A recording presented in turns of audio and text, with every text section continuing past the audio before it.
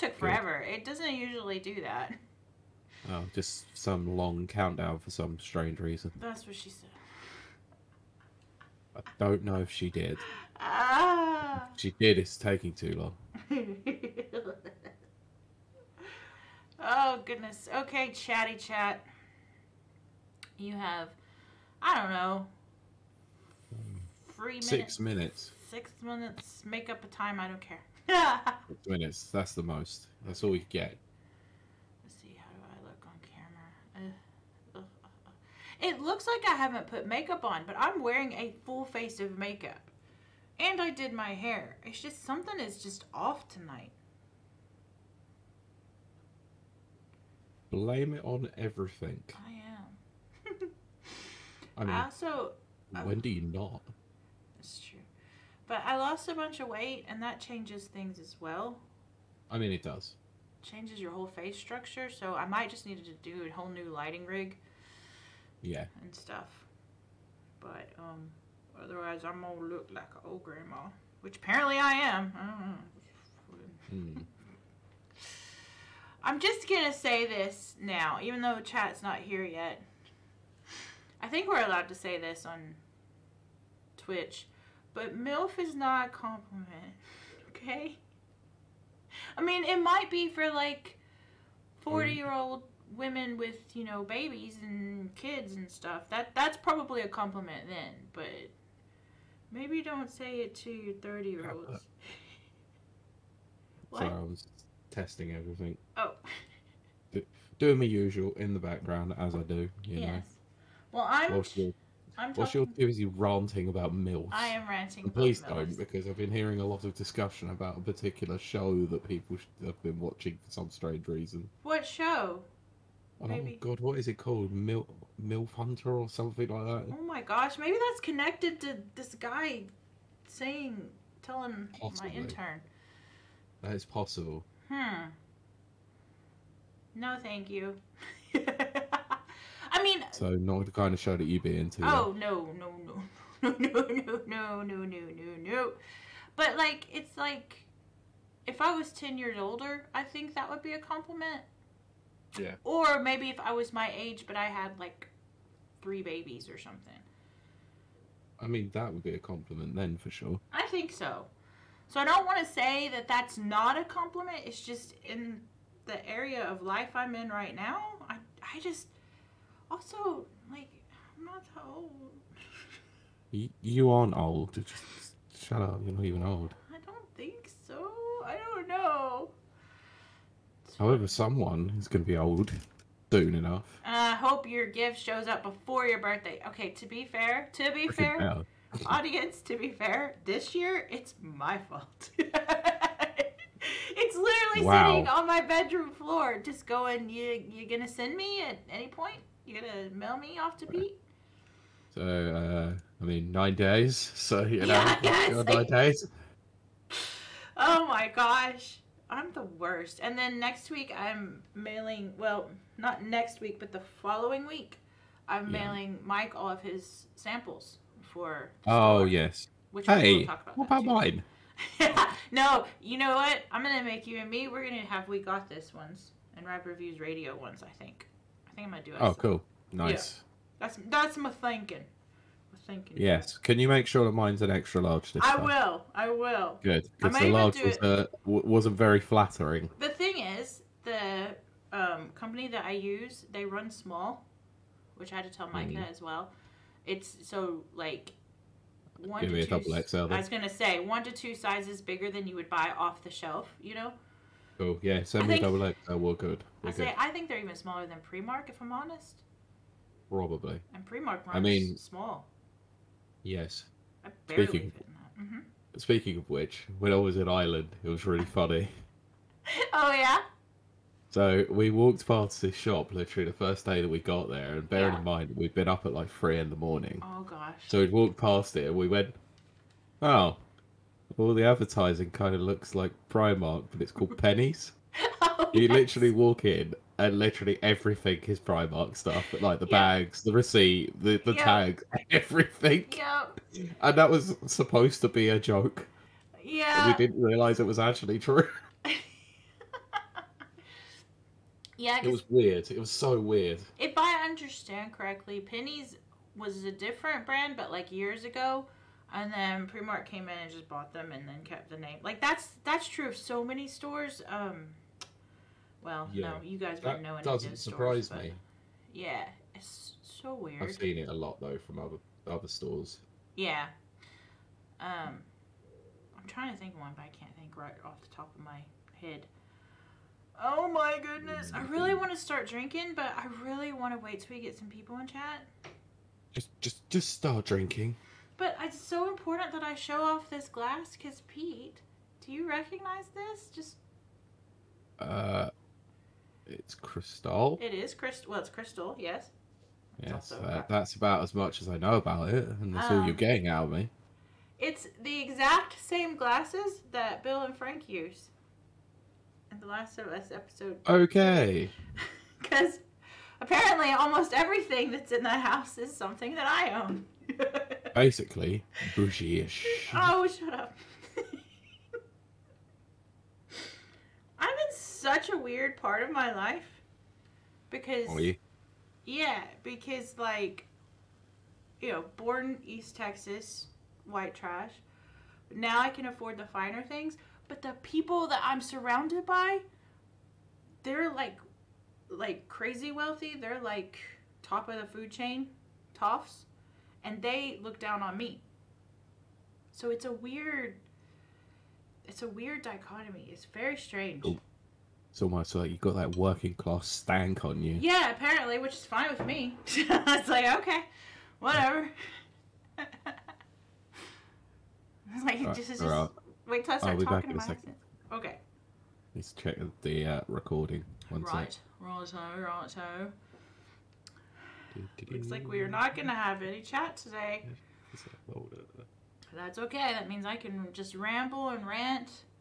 But not that stops me. Why does my hair look so messy tonight? I did it so well, so good. And I did my makeup so good, and just nope.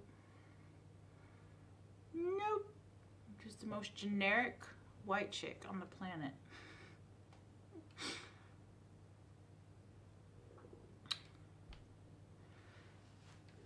Drinking my Prosecco. Because I'm not bougie. Although I totally am. What? I have expensive taste. Not expensive taste. I have a taste for the finer things. And those aren't always the most expensive things. There's nothing wrong with that. I like the best of the best. Because I like things that last and are just good quality. Yeah. And if I can afford it, I'm going to buy it. Yeah, like I said, nothing wrong with that at all. Cool. Anyone in? No, yeah. Nobody's Hello? in. No one.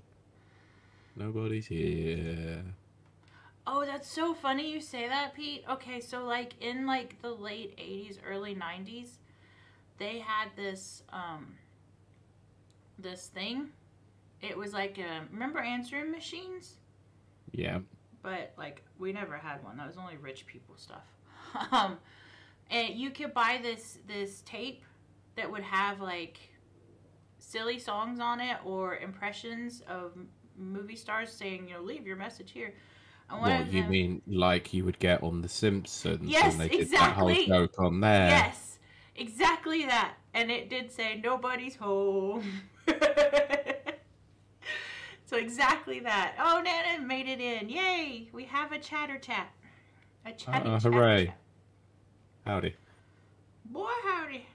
How was the Tekken thing? Don't tell me anything. I'll go watch it later. Oh, goodness. I also have something else that I need to watch later, but I'm not exactly excited to watch it. What is it? Research for the next episode of the Never Watchers podcast that is coming tomorrow.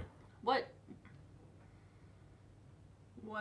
are you on? Just gonna say, I'm not gonna say what it is. Okay. But I'm gonna say that the bad guy also rhymes with the main star of the film. Okay. And he's played by a certain Mr. Bale. Oh. Oh. Oh. Yeah. Oh, goodness. I thought you watched Like I said, I have already watched it, but that was a Oh. while back, so I need to You gotta watch it again. refresh. Yeah. Yep. Not that I particularly want to. Nope. I think you should also. Well, I was gonna say drink, but you don't You know drink. what? What? You know what? The funny thing is, I might just not watch it, and then just say that because I'm just to say it on the episode. Yeah, But I'm say I probably giving can't. too much away for tomorrow. Can't force myself to go through that again. I might just do that. I mean, you know. I mean, I'll it probably explains it. I mean, yeah, can't force myself to watch it again. Exactly. You can't make me. Look, I've got other things to be watching that are so much better, even though the second series is a bit naff at times. Oh, goodness. Oh, speaking of... Oh. Pete, where did you go? Oh. Wrong fucking button. Okay, I was worried there. Like, so you know the little pop-up that comes up from the bottom on Windows 10 or 11? Yes. Accidentally pressed the call end button there when that came up. Stupid thing. Trying to get Discord open so I could Oh my get gosh. this notification. My whole life flashed before my eyes. Well, And wasn't very long. What was I gonna say? I was gonna say something. What were we talking about? no idea. Talking about. Oh, I was gonna say I cannot believe this. Cannot believe this. We have gone live. Guess who else has gone live? Just guess. One for the bingo card, potentially. Definitely.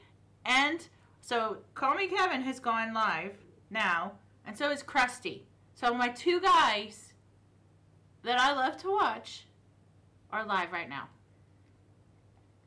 Stealing our time slot. Not In our liking it. yeah, exactly. And you're signing. Yeah, well, that's one Mr. Kevin, who hasn't done that in a very long I don't care. time. Still happened. Yes, but at least I'll have VODs to watch tonight and tomorrow. Yes. Tomorrow I have to go to battle and fight the NHS, so that'll be fun. Sorry. What? Yeah. So I'll say this while we're waiting, and then Yeah. I guess we can start after that. But yeah. So Pete knows the person I'm talking about, but I take care of a fellow who is very ill, and his parents are very ill as well. So he only has me, and the medical system, the NHS over here is, how you say, dicking him about. Yes, but let's just go and stand outside during COVID and clap the NHS because they're doing a fantastic job. Oh my gosh. I'm joking, by the way. It's like, I know you are. But it's like, there are people, and I freely say this, I will say this to, well, I'll be saying it tomorrow as well. There are people who do not belong in the medical field. And the person in charge of his care does not belong in the medical field. She is void of all human emotion and empathy. Which is great for a surgeon, you know, go be a surgeon. Oh, I get to cut people. Yeah, that's like cool. Because see, I could never be a surgeon. Like I could get the head knowledge, I can't cut into a person. Even if they're like knocked out and stuff.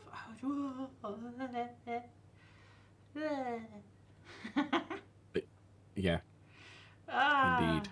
Yeah, exactly. I don't want to make this too overtly political. I know, but yes. We are in our own dystopian world at the current thing, and I'm getting angry again.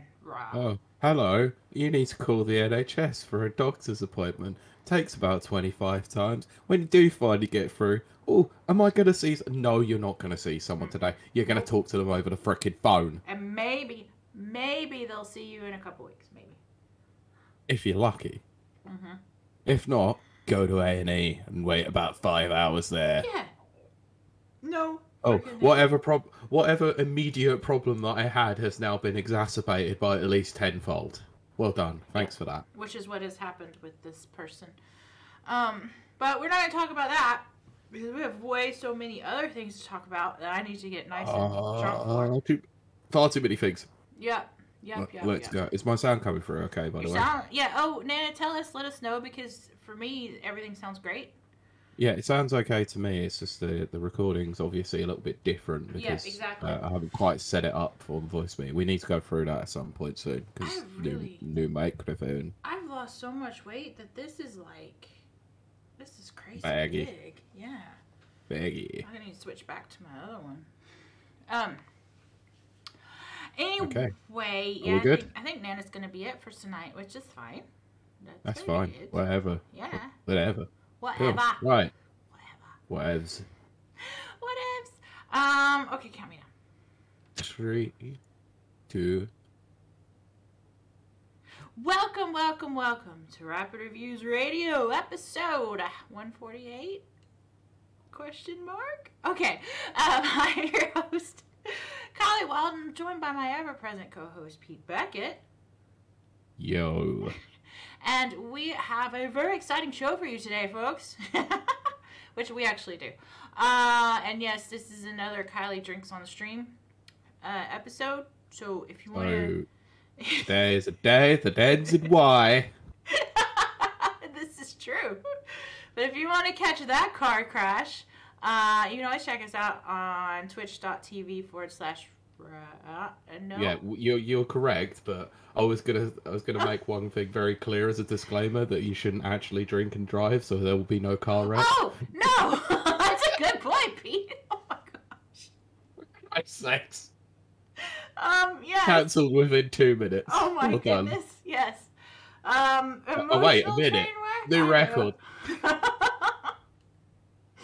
Oh dear. But Twitch. Sorry, I'm calling this episode Kiley Gets Cancelled. There you go. Twitch.tv / rapid reviews, right? Yes. Okay. Thank you. Yeah, so this is gonna be a combo of things. A melange, as you were. A menage a trois. Oh no! Oh no! Plus, there's only 2 of us now. But usually what I do to kick off things, that Prosecco is hitting fast. I haven't drank in like over a month. I didn't even drink at Christmas. Anyway. Oh, you haven't drunk in 2 weeks because you drank on the last episode. Did I? Yes. I don't. Oh my gosh, I didn't I? Okay, so 2 weeks it has been then. So, Pete, I like to start things off with asking our guest, which we don't have today, how their week's been. So it's going to be Pete this time. Pete, how's your week been? Well, 2 weeks, because it's been 2 weeks yes, since we recorded the last episode. It's been a bit weird, let's say. It's been very nice. So last weekend, actually, the reason why we didn't have an episode, I was over in the Isle of Ireland, over in Dublin, spending some time for Rachel's birthday. She turned 30. That's a wonderful age. Yes, so took her out for the weekend on her birthday last Sunday. We just did whatever she wanted to do, and she chose to go to Dublin Zoo. Oh, yes. It's a very famous zoo. So, yeah, it was all right. So, and then went back to the hotel and just potted around for a bit, and then went out for a really nice dinner at probably one of the best steak restaurants I've ever eaten. Where'd you go? And it was amazing. It's a place called Fire Steakhouse, and oh my god, it was amazing. Yeah, Dublin do steaks right. They do. They do. 120 euros for the whole thing. It was a lot of money. Yeah, it's very, very expensive in Dublin, especially restaurants. But everywhere else was fine actually. Like everything was moderately priced. I think, like to some degree. Mm-hmm. Soft drinks were crazily expensive. Yeah, because I think they've got sugar tax as well. Yeah, same as over here, I guess. But other than that, yeah, it was a good weekend. Other than not getting a lot of sleep. Well, that does happen. Bloody Irish. Yeah, so other than that, just been watching TV stuff and catching up on Last of Us and stuff like that. So we'll talk about that in a bit. I was going to say, we'll be talking about that. So, spoilers ahoy! So your 2 weeks, how they been?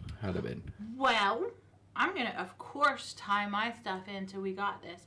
But, So my 2 weeks have been, I'm going to use that word, interesting. I have been a month behind in work because I got the flu, as we know, and I never get sick, and that flu knocked me out for 3 weeks. So I'm still trying to launch the online branch of my store, which I really need to get going because I need some money. I'm almost out of money. So I launched for our listeners a mini merch store under the explicit permission from Overlord Mike, who's quite pleased with it. So there is a mini merch store in beta testing right now. You can go check our Discord out for that. It's got your basics, t-shirts and hoodies and mugs and stuff. So mostly I've been doing that, and then dealing with some crazy stuff. And here's where we're gonna launch into We Got This right quick. We Got This is a very, very short segment where we like to kind of take a moment, focus on mental health, because that is important. If you don't have your mental health, you literally don't have anything. So some crazy stuff has come up in that I don't remember if I mentioned it on the show or on the stream, but there is a gentleman that I take care of. And I didn't. That was on the stream. It was on the stream. Yeah. And he is not doing so great, and all this kind of threw me back into this weird, I'm just to say PTSD thing where about 8 years ago, I honestly thought my life was over. Gone, done. Stick a fork in me, I'm done. Because I was diagnosed with a autoimmune disease called, I'm not going to pronounce it right because I'm American, but hidradenitis suppurativa, or the American way, which is hidradenitis suppurativa. Okay, never heard of it, unfortunately. No, it's very, I'm going to say rare. It is and it isn't, as in the first stage is not rare at all. But I had stage 3, which is extremely rare and very gross. If you read the X-Men or have ever read the X-Men and heard of the mutant legacy virus, it was like that. Oh, okay. Or a zombie. Oh, do you like the X-Men so much? But yeah, it was not good. And prognosis wasn't good. And I was very young. I mean, I'm still young, but I was in my 20s, and they're like, oh, your life's over. Take these opiates for the rest of your life and just, chill. Because that's all that's going to happen. Your skin's just going to eat itself until you die. Thanks, America. Yeah. Well, this is the crazy bit. So, in the middle of that, I was diagnosed in America. And I went, oh, this is not working for me. And then I decided to move here. And boom! NHS knew exactly what I had, what to do. Got on top of it. Just boom, boom, boom, boom, boom. Which is why I do support the NHS very strongly. I just hate what it's become. But, so I'm saying all of that stuff to say that there was a moment in time 8 years ago where I thought, I'm done. Life's over. I'm out of it. I'm out. And that was probably the darkest time I ever had. That is where I learned to reach out for mental health help. Professionals. I got immediately referred to CBT, which is what they do over here in the UK. Cognitive behavioral therapy. Yes.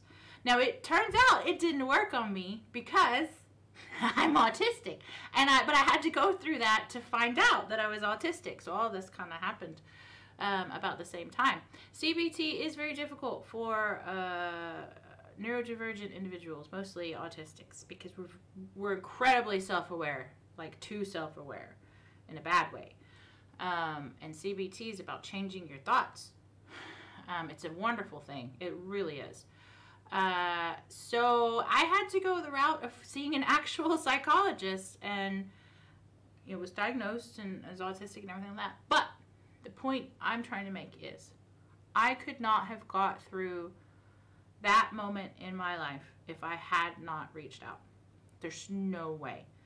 I was in the hospital for 2 years. I had 8 surgeries, and some of them had failed, which is why I had so many. And I was, like I said, I wasn't even 30 yet. And it was okay, well, you're done. You know, don't be making any plans because it's not gonna happen. But I did reach out, and it did help me, get through this. And so I'm now watching a friend go through the same struggle, and I'm having to go, there's help out there. Reach out. It doesn't have to be this way. I know it's tough. Like, there's no cure for what he has. It's not going to kill him. He's just going to progressively get worse. And I'm just like, I'm not leaving. I'm going to be by your side the whole way. And it's going to be, we're going to get the help that you need. So if you're out there, all of that to say, if you're out there, and it doesn't have to be a medical thing. It could be anything like addiction or, even just you lost your job, in this wonderful economy that we have. Yeah, because that happened to me last year. That sucked. Yeah, it did. That's right. Yeah. Pete, there's a lot going on behind the scenes that y'all don't know. And it was just like, what? The amount of times I didn't want to come on and do an episode that week, but still managed it. But still did it. And I think you were in CBT at that time, right? Not at that time, no. No, that was another time. Oh, okay. But it's a wonderful thing out there. I do know it's harder on the U.S. people. I really do. But there are free services. There are. Just reach out. I promise. I know. Believe me, I'm speaking from a voice of experience. I have been there, laying in bed, staring at the ceiling, going, this can't be it. This cannot be the rest of it. This is it. This can't be it, And then I did, it was a little like the end of the Never-Ending Story, where the childlike empress has the little grain of sand, and she's like, if you keep wishing, it'll grow, blah, blah, blah. But I found that little grain of sand in my head that caused me to say, I need help. And then that little grain of sand went, whoo, I'll never feel ashamed. You can do it completely anonymously. You never Samaritans are good for that, by the way. Samaritans are great for anonymous stuff. You never have to tell anyone. I talk about my stuff just because I want other people to go, oh, someone else has been through that. But you don't have to. You never have to talk about what you're going through. And stuff. So, if you're hurting at all, please reach out. It really will make a difference. I know that's tough. I know that first step is tough. But it will work out. I promise. I know that sounds so naive, but it will. 8 years ago, I couldn't have told you that I would be sitting here doing this podcast. There's no way. It was a different life. Yeah. So we're here to encourage you to do that because, as always, we got this. Because you got this. We got this together. Yes, we have. All right. Do you want to read chat before we move on to our spoiler? Ahoy. I would do, but we can't. No need. What? No chat. What? There's no chat. No, there is. Nana was talking about his week. Oh, sorry. Didn't see that come in. Nana's put, I think progress is happening this week. Applied for a lot of things and actually got the next stages of review of them. Here's hoping. I did see that on Twitter, actually. Well done. Yeah, I'm excited for you, Nana. Because believe me, even just getting the interview stage, that's such an accomplishment. Even if you don't get the job, it's the experience that you need. Because, oh boy, do I have interview experience. Yes, because believe you me, as someone who's done many interviews, yes. they get easier the more you do them. They do. And there's no such thing as bad experience because it's all experience. It's true, 100%. You can have some bad moments, of course, but that's how you learn from them. Yes. Or just be like me and just be like, you go in, you try to go in, you try to be all professional and stuff, and then your brain just stops working and you're like, you know what, I'm just going to be honest with you. Because that's what I do. And then I usually have them laughing by the end, and sometimes I get called back. That's the same with me as well. I think I remember one of the ones that I did. I think I told you about this. Is when I was looking for a job last year, one place phoned me back, and obviously I had to do an interview. And it was one that I wasn't particularly too fond about doing. Yeah. and I'd forgotten all about it. Yes, I remember you telling me this. Yes. They went, oh, could you tell us anything about about the company? I went, no, not really, because I haven't done any research. Sorry, I haven't had the time because I've been working. I thought I didn't get a call back from them, but at least I was honest about it. You were honest, yep. That makes it easier on everyone. Yes, I'm not going to waste their time. Exactly. Always do research beforehand. That's something to learn. Oh, yes. Yeah, because when they go, do you have any questions for us? You are supposed to ask at least one question. I found that out. Yes. What's the salary? Not always. No, don't ask that. No, you should ask about additional benefits and stuff like that. Like, especially social stuff, because it makes it look like you're more interested in integrating with teams. Oh, I'm Pete. I know how to be a human. No, I'm also giving you the wealth of experience from at least 100 interviews. Oh, goodness. Yeah. I'm not sure I've had that many, but I'm pretty close. I have. Anywho, let's do a mild discussion on something to do with Halo, because I want to discuss Halo. Oh, you want to do that first? Okay. Yes, just a small one, because obviously the news came out about the layoffs at 343 and Microsoft. We didn't get a chance to discuss those in any major way because we were off at the time. Yes. So I distinctly remember, I think, one or maybe both of us saying that we were particularly worried about the state of Halo and 343. Yeah. Definitely when Joseph Stratton, whatever his name is, left. Staten. Yeah, Staten, I was whatever. like, oh. Something's going down. It's going down with the ship. Mm-hmm.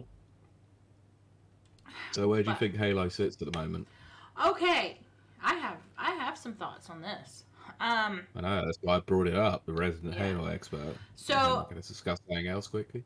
I have never been a fan, as we know. Now, I'm not against it, but I've never been the biggest fan of Halo's multiplayer, not co-op, but the versus and the battle pass, the online. I've never been a fan of their battle pass. I've said it before. I don't particularly like their cosmetics, which is, not the biggest deal in Halo. Some of the gameplay was okay. I did enjoy Halo Infinite's story, but when they released the story, they said they were going to make it a 10-year live service game. And they were going to expand on it and everything like that. So I enjoyed the story with the idea that there was more to come. Yeah. And then more never came. That's what she said. More doesn't look like it's going to come. It's definitely not. Because the last thing I read, and I am 100% behind this, they're doing a complete teardown and they're going to reboot it from the ground up. And use the Unreal Engine, which they should have done anyway.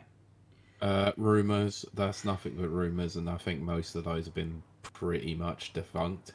I don't know, because I'll tell you right now, anything coming out of Microsoft right now is very difficult to prove or disprove because of their insane, I cannot believe it's happening, battles with the SEC and all the other stuff. So they have to guard their cards very close to the chest because Sony is pouncing. Looking. Yeah. And I know this isn't supposed to be a discussion about that, but WTF, this was supposed to be just such a slam dunk. I don't know what has happened and where any of this is coming from. It's a bit all over the place. It is. It really is. And we won't get into that now because I do think that's a future show. Oh, it will be. Don't you worry about that. I want to discuss all of that when it starts to get more towards the point. But if they can totally strip Halo back and start it back from the ground up, as in what it should have been, I think it'll be okay. Halo is such a strong franchise. I'm hoping they'll learn from their mistakes. But there's a lot of fangirl in me as well. They just need to strip it back to be Halo, Master Chief, Arbiter, and Cortana in her super revealing outfit. Because that's how it's always been. Why we gotta change that formula, I don't know. It could be a buddy cop. Not episode, but game going forward. Arbiter and the Chief. RB and the Chief, like the old days. And, so, I don't know. Fingers crossed that happens. I'm actually hopeful, but I do realize that I'm very much an optimist. So, it could just be, again, naivete on my part. But I'm going to always want the best for Halo. That's just my, Halo and Fallout. That's my two. Yeah. That's fair enough. I can respect your optimism. However, welcome to the land of pessimism, because I think Halo's on the shelf for a while now. I do think. Now, I will agree with you there, Pete. I do think they were going to shelve it for a while. I don't think they're going to do it too long. Like, I wouldn't see it longer than 5 years. But no, I do. I actually do. I could see it up to 5 years. Yes. I don't. I could see it being a lot longer than that. Well, fingers crossed that it isn't. No, of course. I think Halo is such a massive franchise. I don't want it to happen. It's just too good. It's a flagship, franchise. That's not the word I was looking for, but it's a flagship product. That's the word I'm looking for.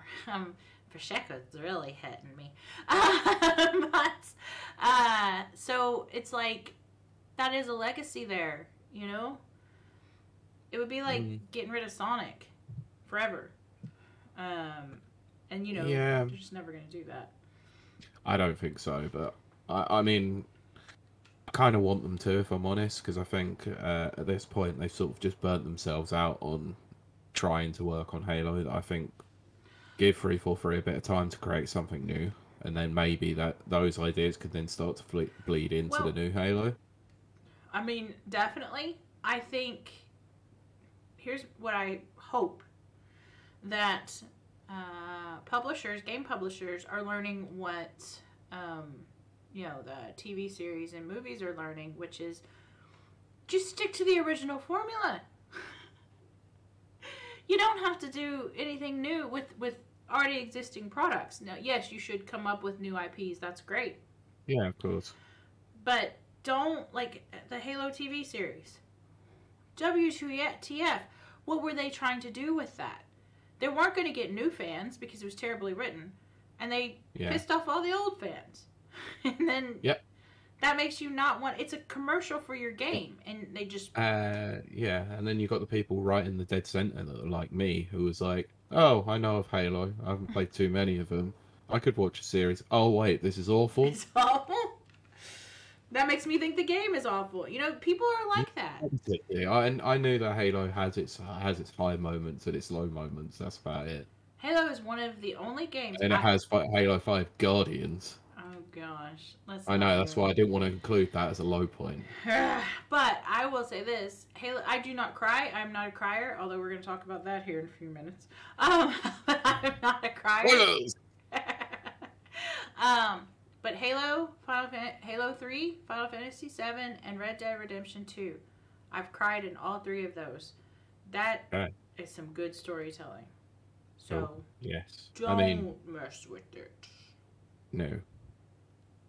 Right. I guess we better get on with it, because you've now set us the task of making sure that we have to discuss The Last of Us every episode now. Thanks for that. We are now a Last of Us TV show fan cast. But I want to say, I told Pete this, but I want to say this for our viewers at home, because our listeners can't see. But I'm actually drinking from the same wine goblets that Bill and Frank use in episode 3 of The Last of Us. But we're not going to talk about episode 3 just yet. Well, no, we are, because I haven't got a lot to say about it. Do you don't want to talk about 2? Oh, I think I've got a lot more to discuss about 2, which is why I think I want to discuss 3 first. Oh, okay. I will let you steer this ship. Okay. Okay. So, talking about episode 3, there's only one reason why I'm not going to discuss too much about this. Okay. Because I think it's brilliant and it doesn't need much of a discussion. It's amazing. There's 2 pieces of television out right now that I think are beautifully written. And that is the death episode of Sandman. Even if you don't like Sandman, the death episode is a standalone, very well written, very well acted. And episode 3 of The Last of Us, and it made me cry like a baby. I wouldn't say like a baby, but yes, I did. Oh I yeah. did shed tears. Yeah. But it was bad. Yep. It looks like so. It's Yeah. beautiful. It is a beautiful Um. piece of art. Oh, it is, but I have mild criticism. Sure. Not of the Bill story at Hmm. all, because I think that is Bill and Frank is just I actually have a mild criticism brilliantly too. done. Yeah. Oh, it was perfect. Um, It was it perfect. was brilliantly done. I loved like the whole thing, but like the whole storyline between them. I know it's kind of changed from the game a little bit. It's changed a lot, but in like a great way. Yeah, I, that's what I've been hearing. Obviously, as someone I who's not just, played the game. yeah. I will tell you that there is none of that in the game. So don't play the game thinking you're gonna get a Bill and Frank side No. story. Oh, Okay. so beautiful, so beautiful. But anyway, I do Yeah. have a criticism as well, and I do wonder if it's gonna be the same. But go ahead. Yes, it's the fact that Joel doesn't really still feel like Joel. We are And on the yeah, freaking same page. This never happens, people. no. So it's strange because take the Joel and Ellie story out of the bookends. This entire episode Mhm. doesn't need to be there. I don't think it should be focused on at all. I think it should just solely be I think that was just for information. That's Bill and really what I Frank's think. story. Oh, it should be. It is. It's to tie everything up. It's like, yeah, Hmm. so that you go to this house and you know who's there basically, and that's or Yeah. who's been there, and that's about it. Um, Firstly, why is Joel still acting a bit weird? Like he's not Yeah. acting like his game counterpart in any way. Why does he sort of like he knows how dangerous this world is, and he knows obviously what's happened with Tess. Like, why is he allowing Ellie to sort of go off on her own? Or oh, you can. So what was the line? Oh, you do what you want, sort of Yeah. thing. Not that was a bit odd.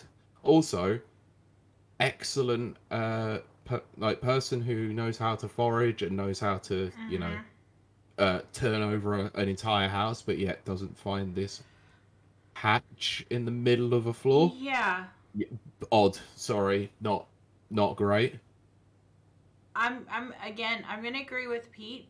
My first thought was, are they setting up something in the future? Because this is not Joel, as I It's know not. him. It's Um, definitely, from what I know about it, it's definitely not Joel. He's like, there's yeah, he sort of no. doesn't want to be this sort of protector, but I he was gonna sort of gets say forced upon him and has to do it. right now. This is right now. It could all change. Um, Hmm. I'm gonna make 2 points. I won't touch on episode 2 just yet. I'll let Pete do that. But Tess struck me as way more Joel like from the game. She's not like Tess from the game. She's more like No, Joel. that's kind of what I want to talk about with episode Yeah. two. Yeah. And this is not. I don't think this is against Pedro Pascal. I'm not sure. It's not. Not a joke. Clicking because they're called clickers. It's not clicking yet. He doesn't seem to have a fatherly instinct, whereas Joel No. did. You know, Agreed. Yeah, Joel from the there's game. none of that maternal instinct whatsoever, even if it is like a surrogate daughter. Right. I do absolutely love and adore Ellie. Because although I saw myself as Frank in the Frank and Bill part, because there's this part where Frank's like, I want to rebuild the boutique and I want to Yeah. rebuild that. And I was like, oh, that's me in Fallout. Oh my gosh. So I totally identify with Frank there. But I'm not going to lie. Bella is me as a mouthy 14-year-old. I hated the world. I was very emo. I was very angry at the time. Didn't know I was autistic. Found that out later. That's why I was so angry. Mm. So I was very sarcastic and bitter to adults. I couldn't stand them. I got called a B word and a little SHIT word all the time. I didn't mellow out until I was probably 19, 18 or 19. But so for me, I like the characterization just because I can see myself in her. She is a little brat. She's 100% a brat. I don't think you're supposed to like her. I think something's going to flip later. But I am concerned that I'm not seeing a lot of Joel from the game No, I'm characterization. starting to feel like he's going to be massively going to be a passenger in this entire story. feeling very one-dimensional. Very. Yeah, because Tess had a lot more of the qualities of Joel from the game, and even Ellie has a few of those qualities as well, rather than Joel himself. And Yeah. it's weird. It's almost like this was the story that Druckmann really wanted to tell with Joel originally. I don't know, or it's this crazy idea because he's not the only sole writer of the first Last of Us. It's now more of his influence. I was going to bring that up. I'm glad you brought it up. I'm going to keep bringing that up too. Druckmann is not the sole writer of the original game, but he is the sole contributor, creative, yeah, to this. He's not the writer on the show. So he directed episode 2. Yeah, but I'm saying, he's got input and influence. He's got more input and influence in the TV show than he did on the original game. Yeah. But having said that, I'm going to agree with Pete on this, and then we can talk about episode 2 if you want. But there's something lacking in Joel. I don't know if this is going to be a character arc later. Hopefully, fingers crossed. Or if it's Pedro Pascal's just kind of walking through it. I don't know. Yeah, I hope not. I'll be honest. I think it is Pedro just walking through it. He's very, very phoning it in. But he's such a good actor. I don't know what's going on. So I'm kind of watch and see. Yeah, like I've always said to you, I've never rated him much as an actor. I don't think he's that much. So I'm still not even sold on this, to be fair. It's the first performance I've seen of Bella Ramsey as well, and I'm not even sold still. Oh, right. See, I absolutely love her. Yeah, I know. Game of Thrones. Yeah, she's so amazing in that.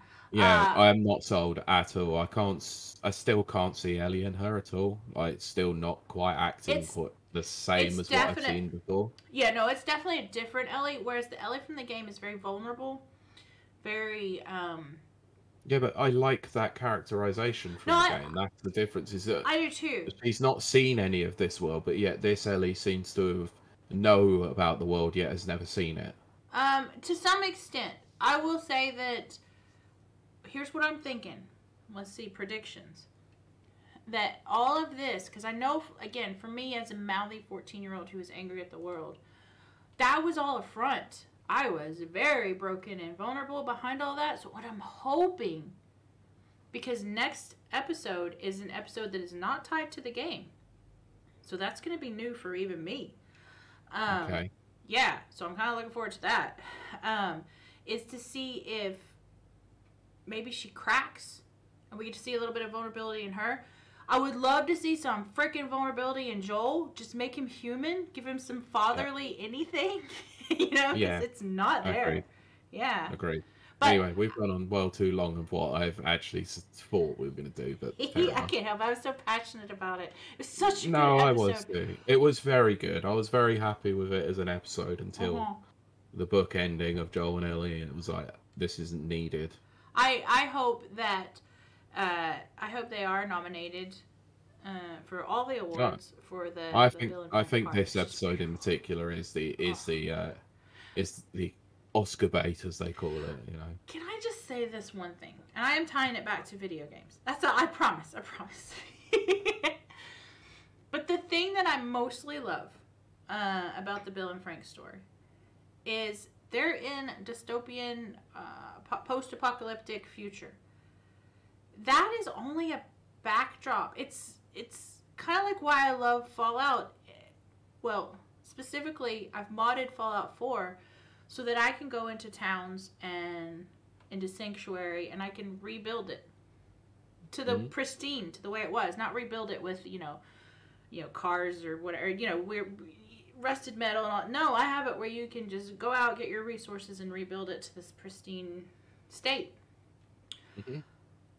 There's something beautiful to me about the contrast of this horrible post-apocalyptic destruction of society compared to just living a normal life. Because that's what humans do. We just adapt and we just chill. Even if it's post-apocalyptic, we just live a normal life because we're humans. And I love that. I love that. But Pete, did you want to say anything about episode 2? To a degree, yes. Yeah, you go for it. Go for it. I think most of what applied to episode 1, which we had that discussion a couple of weeks ago, applies to episode 2. The set design, the scenery, the characterization of dystopian Boston is fantastically well done. Like, give all credits to that. It's it's well shot, it's well paced, it's well edited again. CGI is great. It is, yes. It's basically what I wanted out of the show from The Last of Us, is it to be as tight as the game was, kind of. And, some mischaracterizations aside that we've obviously discussed with Joel in with the episode 3 discussions, obviously apply as much in the second episode as they do the third. I thought Tess's sorry, spoilers obviously if you're listening. When she dies, it's really well done, very well acted, so very well done. Powerful. Yes.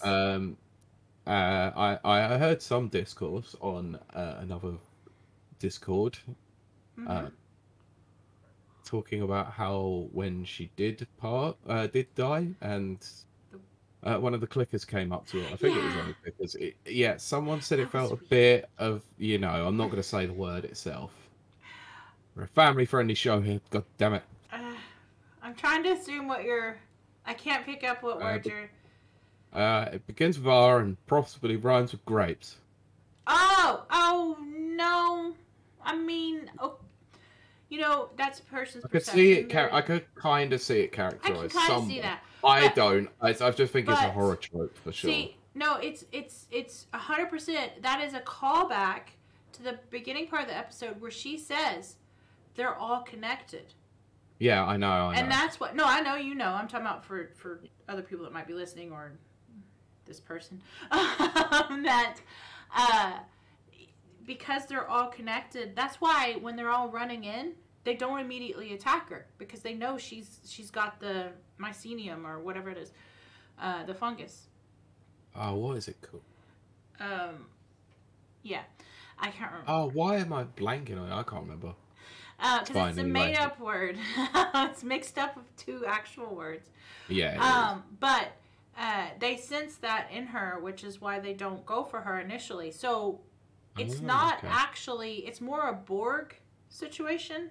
Yeah. An assimilation situation than it is the other. But I get, everyone's valid. Everyone's opinion is valid, and that's valid as well. But I would say that no, I actually can tell what the writers were doing. It was a callback to... I definitely can as well. Yeah, they're all connected and all that stuff. Yeah. But, I mean, they did it so well. They did. They did. Yeah. Oh. I mean, you could... obviously, they didn't diverge too far from the game with the fact that she dies, obviously, quite early on. Yeah. I thought they handled it well. And as I said earlier, the characterization of Tess in this is... Wow. I never liked Tess in the game. In fact, I was very, against her. Because she was very against Ellie. She didn't want her around. She didn't want to have to lug her around. When she found out that she had been bitten, she was like, oh no. This is not... Yeah, exactly. This ain't happening. This Tess is like, this is terrible, but why couldn't they lose Joel and just use Tess? I mean... Which I know would defeat the whole purpose of the show being based on the game, but it was great. It was great acted, great characterization, and very strong written character, which I loved. So yeah. Yes, this is definitely more of an example of Pedro Pascal sleepwalking through a role for me in this episode. Yeah. I'm afraid that I'm starting to lean toward more of Pete's opinion on that, but I'm going to hold out. We'll watch this next one and see if there's a character. I am holding out hope, and we haven't got too long to wait because as we record, it is tonight. It's true. So we would have seen it by the time this episode comes out in audio. So you know, I will for sure. So check back next week for our regular check-in of The Last of Us fan cast. It won't be this long next time. No, it probably won't because we had 2 episodes to cover, I guess. It's true, exactly. I mean, we dedicated a whole bloody episode to the first episode, so you know. Yeah. Oh my goodness. I will say this. I said it last week, well, 2 weeks ago, but it just feels so refreshing to have a show that is well written again and well filmed and well acted. I have missed that so much. But anyway, Pete, let us know what direction we're going in now as I drink half a bottle well, of I was going to say that we'll have that discussion about the PS1, PS2, PS3 game coming to Steam, but we've gone on too long. Can't discuss that now. Yeah, I know, and plus it's probably a rumor. Although I was very rumor. excited because It's a good rumor. it's something that I 2 years ago stated was going to happen. You did. And it possibly might, but it's still only a rumor. Barely possible it might, but we've gone on too long, and I've had to shorten the news section as is anyway because of the bloody discussion of Last of Us. Because now you've made us a fan cast. I never wanted that. Thanks. It's only a couple more episodes. It's all right. We've only got 6 more episodes of it. Yep. Yep. But anyway. I will state this for the record. Now, I may change my mind on this, but I am not watching season 2. You can kiss my booty. I will. You watch it. I was gonna say you take I'll take that bullet because I am not, unless some miracle happens. But anyway, Pete, what are we talking about today? With our few minutes left.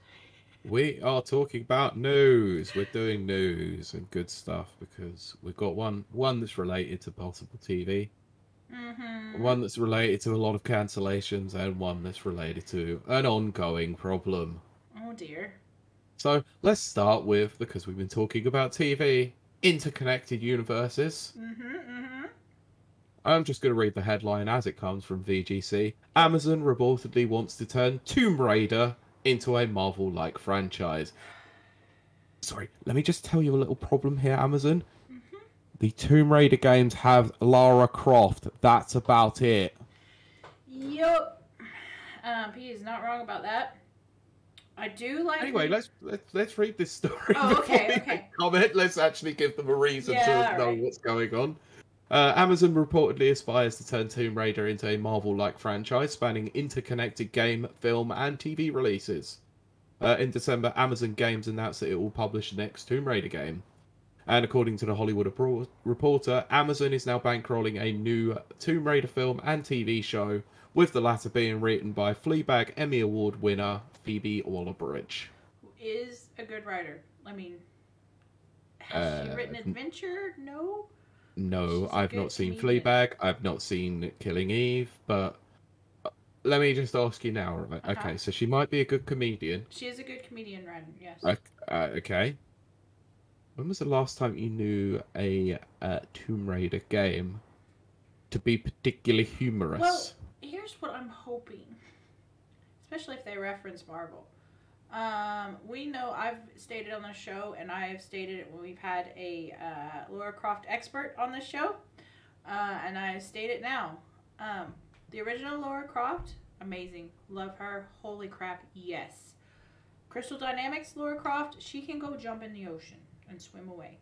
Because I'm pretty sure she did, and nearly got they got dragged back up to land and a few times.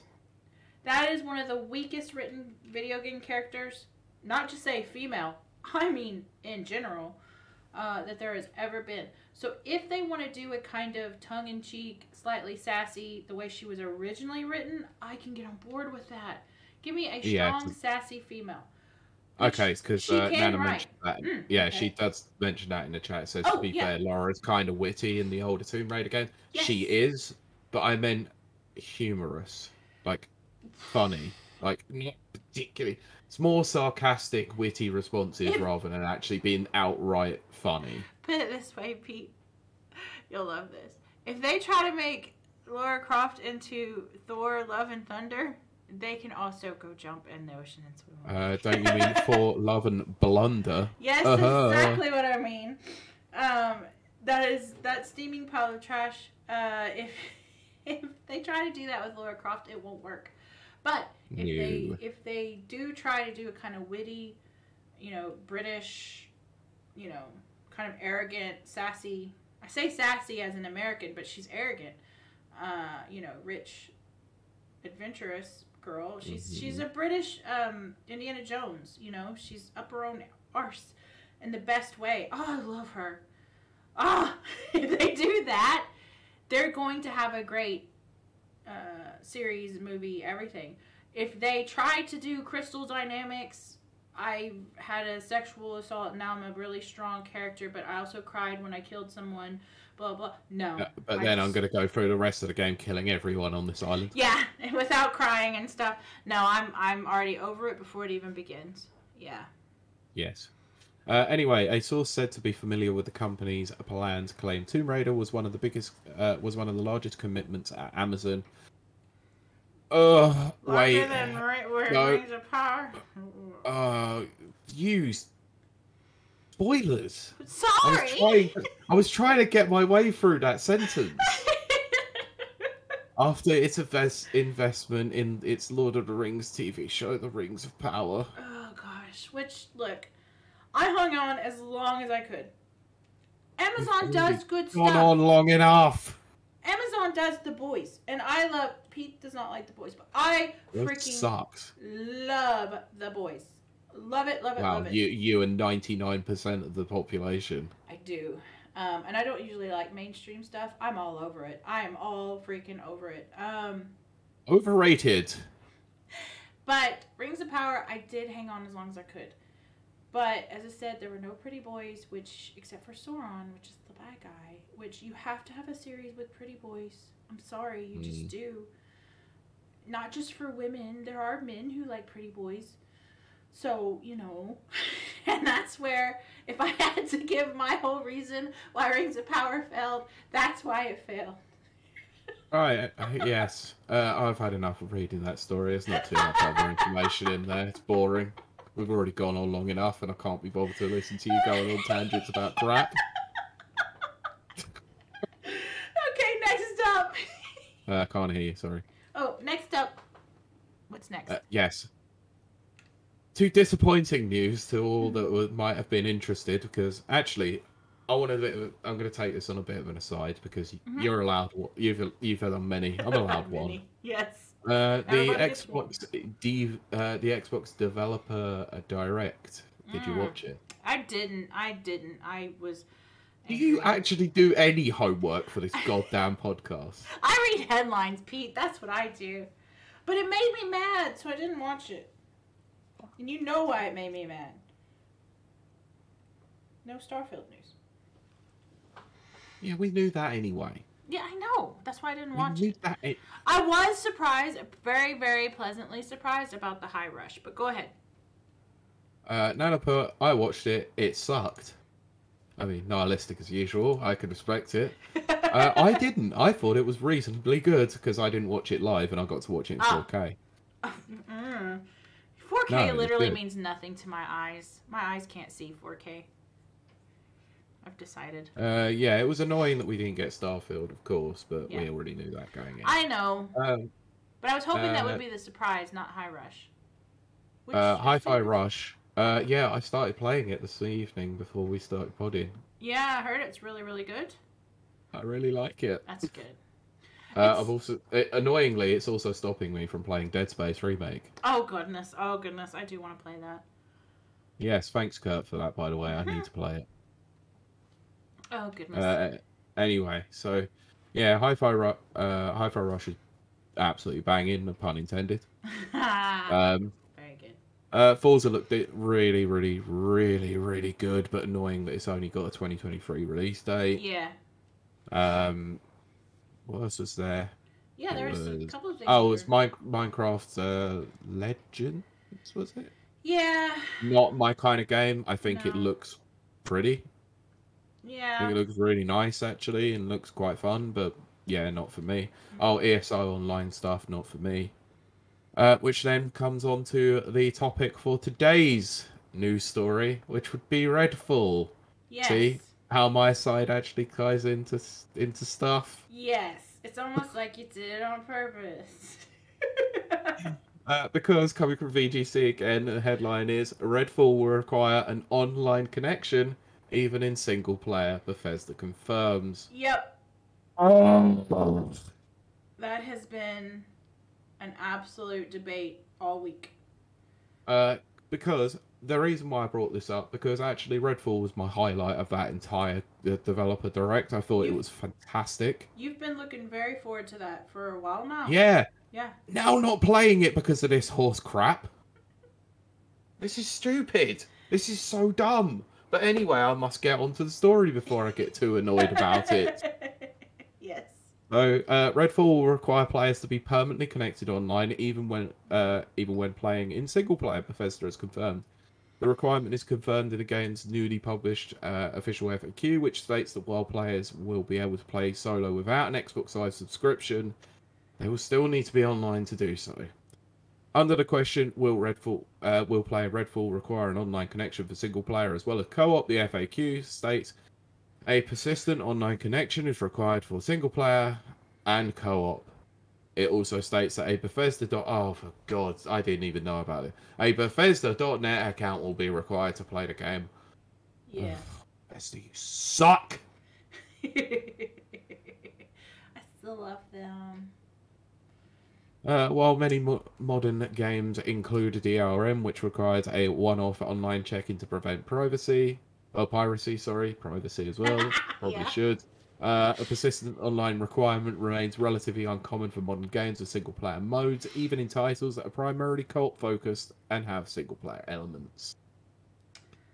Recent co-op titles such as Gotham Knights, Monster Hunter Rise, and Marvel's Avengers all allow for offline play in single-player mode. Meanwhile, It Takes Two, which can only be played with two-player, allows for offline play during local couch co-op. Yep. This is also a very interesting point to note that when it was originally released in 2021, Back 4 Blood required an online connection, even when playing solo, and that was bloody annoying too. Yeah. It is. However, they did remove that requirement in a later update. They're gonna keep pushing it till it happens. I am a Bethesda Microsoft fangirl, as we all know, Xbox fangirl, through and through. But this is something I've been against for many years. I think E3 2017, 2016, whenever PS4 came out. And they were like, oh, always online, that kind of thing. I was like, oh, no, absolutely not. And then Xbox was like, oh, marketing opportunity, and was like, you don't have to always be online to play Xbone. And then over the past, like, however many years it's been, 5-6 years, all that's just gone by the wayside, and everybody's like, oh, always on. You have to be always on. I can't support that. I'm never going to support that because I'm always going to be on the consumer side. There are people out there who don't have an internet connection. I mean, I've brought it up before. There's military people, of course. But there's also people who just can't afford it, who live in rural areas. Where I used to live out in Texas, there's no way it would have maintained, at the time, a connection on something like Xbox. Oh, when I tried to play Halo, holy crap, if I didn't have every single thing turned off in my house, I couldn't get in on the multiplayer. And it would lag like so bad. It was the worst. I remember back in 360 days, it was even laggy for me, even if I didn't have anything else on there. Yeah. It was just slow. Yeah. There's slow internet. There's people that still have that in rural areas. There's parts of here in Ireland, the whole island, that have no internet. Like, that's insane to me. I just thought that was a joke that Deadbeat Punk used to tell. No, literally, I go right up the road. There's no internet, none, and it's like, what? I'm like, so it is essentially that South Park episode then. Scrap of internet. I was gonna say with less Randy output, but don't, because I will bring up that meme. I know. But, yeah, so, again, I'm always going to be on the side of consumer. Always will be. I will side with the consumer over any Bethesda product, any Xbox product. And this is just not, this is not cool. It's not on, it's not cool. Don't do this. Don't do this. Yeah. I still just can't really understand why a single player game needs an online connection. It really makes no sense to me. And if you claim that it's about cheating, it's not about No, cheating, it's because we know it marketing. has no effect whatsoever. No, it's marketing. It's because they want to scrape that data. Because that helps Of course them. they do. Yeah. I mean, think Good old about analytics. I'm gonna be a conspiracy theorist right now. But think about it. Microsoft just invested a couple of billion in ChatGPT, which is an AI for the people out there who don't know. If they take all of the data that they're scraping from these online experiences or whatever, they're going to take that and build a game using AI as the developer. They absolutely will. I mean, let's be honest. I love Halo 3. I think it's a near perfect game. Halo 3 was built by committee in that they subjected Halo 3 to every committee there was. Like, they would get fans in, they would get people off the street in, they would get writers in, and they would rehash what's good about it. And then they would change the game and they would develop it, and it became a different product in the end. All based on people's input. So they've already got this concept of doing stuff like that. So they're going to do that with this GPT. The best way to do that is to watch online solo players and gather information and data for their gaming habits, what games they play, how long they play, what routes they take, and blah, blah, blah. Routes in the game, I mean. So for me, that's what this is. I admit it can be a little conspiracy theorist, but also, just look at the data. It's like, that's exactly what they're doing. There is no other reason to be to have it online only for single player games. There's just no reason. And I'm never going to support it. No, I am not either. Luckily enough, it's on Game Pass, I guess. So I haven't got to pay money for it if I want to at least try it. Just still the idea of having an online check-in for an offline game that I was probably not likely to play with anyone, because I guarantee that you're not likely to want to play it anyway, because you said it looked like crap the first time. I don't know. I've changed a tiny bit. It does look better. But, if it's on Game Pass, we'll give it a whirl. But yeah, that's basically what I'll do. Yeah. Still, the online check-in is enough of a reason for me to go. Shall I, though? I'm very disappointed in that. I am just never going to... I keep repeating myself here, but I'm never going to support it. I'm just not. I don't see any... You literally cannot give me benefits for online check-in for solo games. That's like DRM. Remember DRM? Yes, I do remember DRM. I do remember DRM. And BattleNet, and having to check into that whenever I played 2142. I think it was BattleNet. Yep. Whatever their version of BattleNet was at the time. I think it was BattleNet. Or UNet or whatever. What? When you wanted to play Battlefield, that would be EA Play. That. You had to check it every time you signed in. Now, I know. It was an online game. For people who don't know, it wasn't a solo game. It was 100% you needed to be online for it. But the fact that I had to, even before I could run it, I had to do all these checks. And it's just like, I just, no. Why? I'm a consumer. I paid money for this. Don't do this to me. I'm not a criminal. Yeah, it's like De Nouveau being added as an anti-cheat software to PC games. It's just an absolute pointless waste of time. Here's the thing.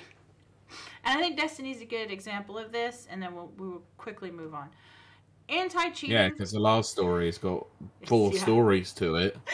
Anti-cheating should be handled on the other end, not on the user/client side. That should absolutely be on the other end. And that's just me from a developer point of view.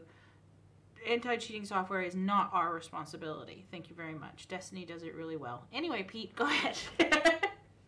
Yeah, I'm not reading anything more of this before I get annoyed about it again. Okay.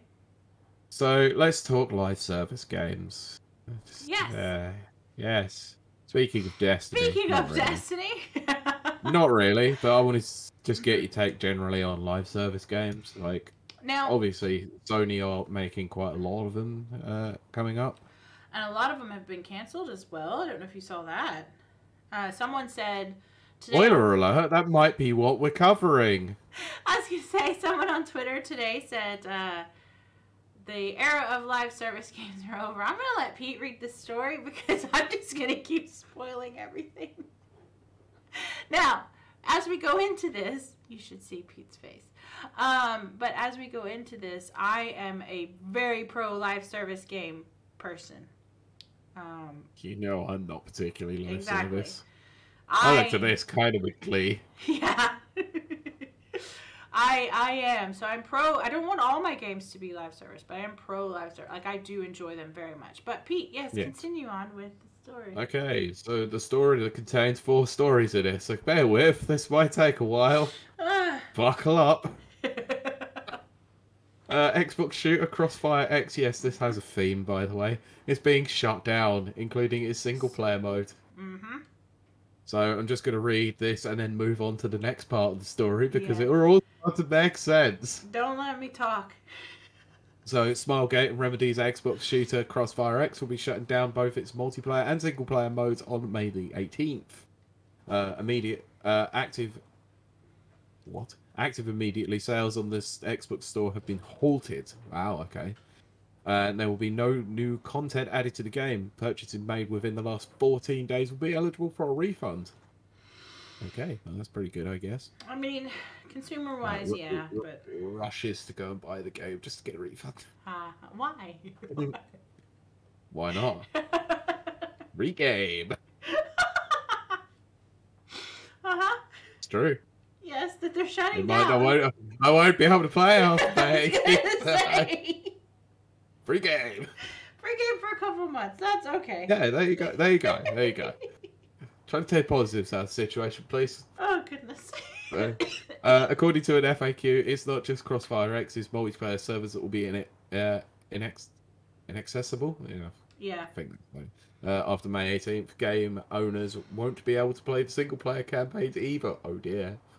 So what happens if you didn't buy this game 14 days ago? Do you get a refund? Do you get anything? Nope, you shoot out of luck. That's a good point, Pete.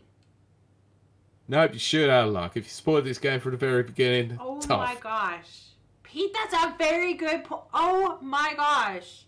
Again, completely anti-consumer. Anyway, this is a quote. So, if you have previously purchased either of the single-player campaigns, then you'll be able to enjoy and complete them until the servers close on May 18th at 0000 UTC. So that's 12 a.m. UTC, which I didn't actually know was Universal Time.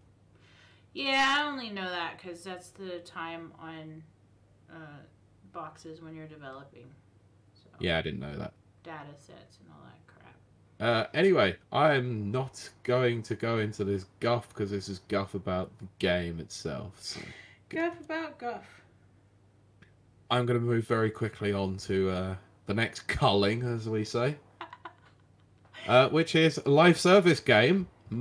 Themes. Mm-hmm. Live service game Knockout City is closing down in June. Yep. So, Valerian Studios has announced that plans to close its live service game Knockout City in June. The cross-platform dodgeball game, this actually did look very good, to be fair, and never got around to playing it because live service. Yeah. Although I think we did talk about playing it once. Yeah, we kind of did, but we never got around to it. Yeah. We never got around to it, unfortunately. I thought it looked kind of cool. Yeah. Anyway, so it was released in May 2021 under the EA Originals platform label before Velen, which also developed Mario Kart Live Home Circuit, took over publishing duties and made it free to play last year. Launching on February 28th, Season 9 of Knockout City will kick off with the release of the game's final planned update. It's the final countdown. So all real money transactions will be removed from the game on this date, and the season will last for 12 weeks until the game's server shut down on June 6th. Following a shutdown, Velen said that it's planning a release to release a standalone player-hosted version of the game on PC. So I guess it's sort of similar to what they've done on certain Steam games by having active communities that are run by the community themselves. Yeah. probably a good idea for those who actually really like the game. So that's fine. It just means that EA haven't got to put up the money for the servers, I Of guess. course. So, anyway, this is a quote. Creating such a different game with no points of comparison and running live services for the first time in many of our careers has also made the past couple of years particularly challenging, the studio said in a blog post. Despite over 12 million players and billions of KOs around the globe, there are several aspects of the game in need of major disruption to better attract and retain enough players to be sustainable. Live Yes. Since we are... service. Go on, Karen. I was just gonna say, live service takes. It's people don't realize that's a whole department. You know. It is, and we will discuss that very soon.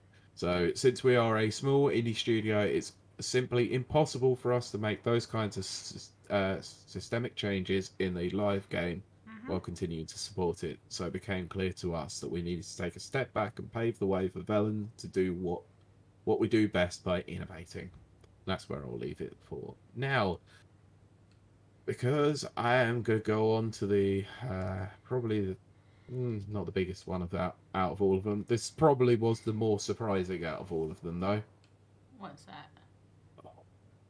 Are we starting to get a theme just yet, by any chance? Epic's Rumbleverse is shutting down after just 6 months. Yeah. That one is the biggest one so far. Yes, Rumbleverse, the free-to-play brawler by developer Iron Galaxy, who they made KI seasons 2, 3, and 4, which is what makes this surprising. And publisher Epic Games, even more surprising. They haven't shut down a live service game. I know. Will shut down at the end of this month. This month. So live services for Rumbleverse will go offline on February 28th at 10 a.m. CST, so that's Central Standard Time. Texas time.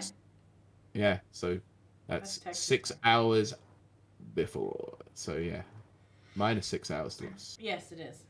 That is literally Texas time. So 4 p.m. GMT. 4 p.m. GMT 28th. If you actually play that game, be there. There you go. Because you won't be there. Yes. Just watch yourself get blipped out of existence on that game. And it won't be like a Fortnite event. It will just be like a damp squid. Oh, goodness. Anyway, any players who spent money on Rumbleverse is eligible for a refund of money spent on or in the game. Oh, my gosh. So, I play to them. Okay, they're giving refunds. That's fair enough. Fair. On Tuesday, the game's final update will be deployed and the current battle pass granted to everyone.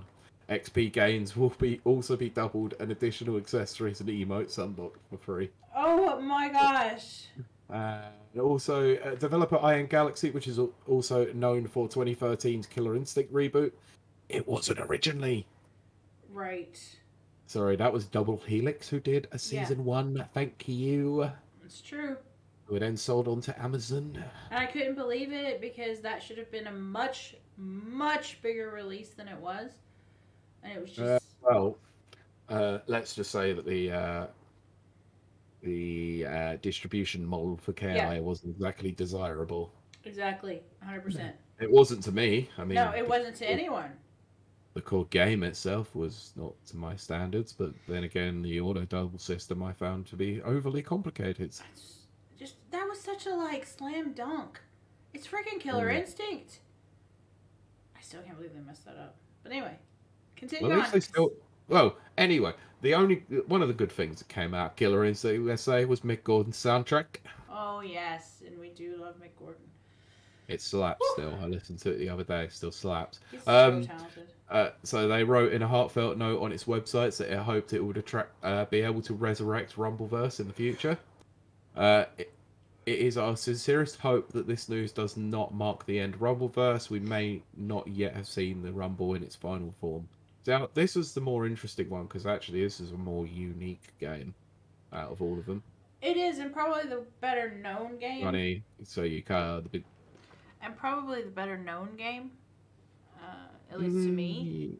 Out of all of them, I would say probably so. Maybe because it's the more recent out. But I Yeah. would say so because it wasn't your typical bang bang shooty bang bang sort of Exactly. replay game. It was an actual wrestling game, which made Yep. it more fun. I had Um, it downloaded for ages and never got around to playing it because I didn't know anybody who played it. yeah, and I probably was not gonna play it. Well, it was on Epic. You kind of had no choice to download it on there. So wait, is that the last game, or you got one more? No, I've got two more. Two more. Okay, hurry up. Yeah, but this one is at least in one article. Okay. So, have we guessed the theme yet again? Yes. Because EA is cancelling Apex Legends Mobile and Yeah. Battlefield Mobile.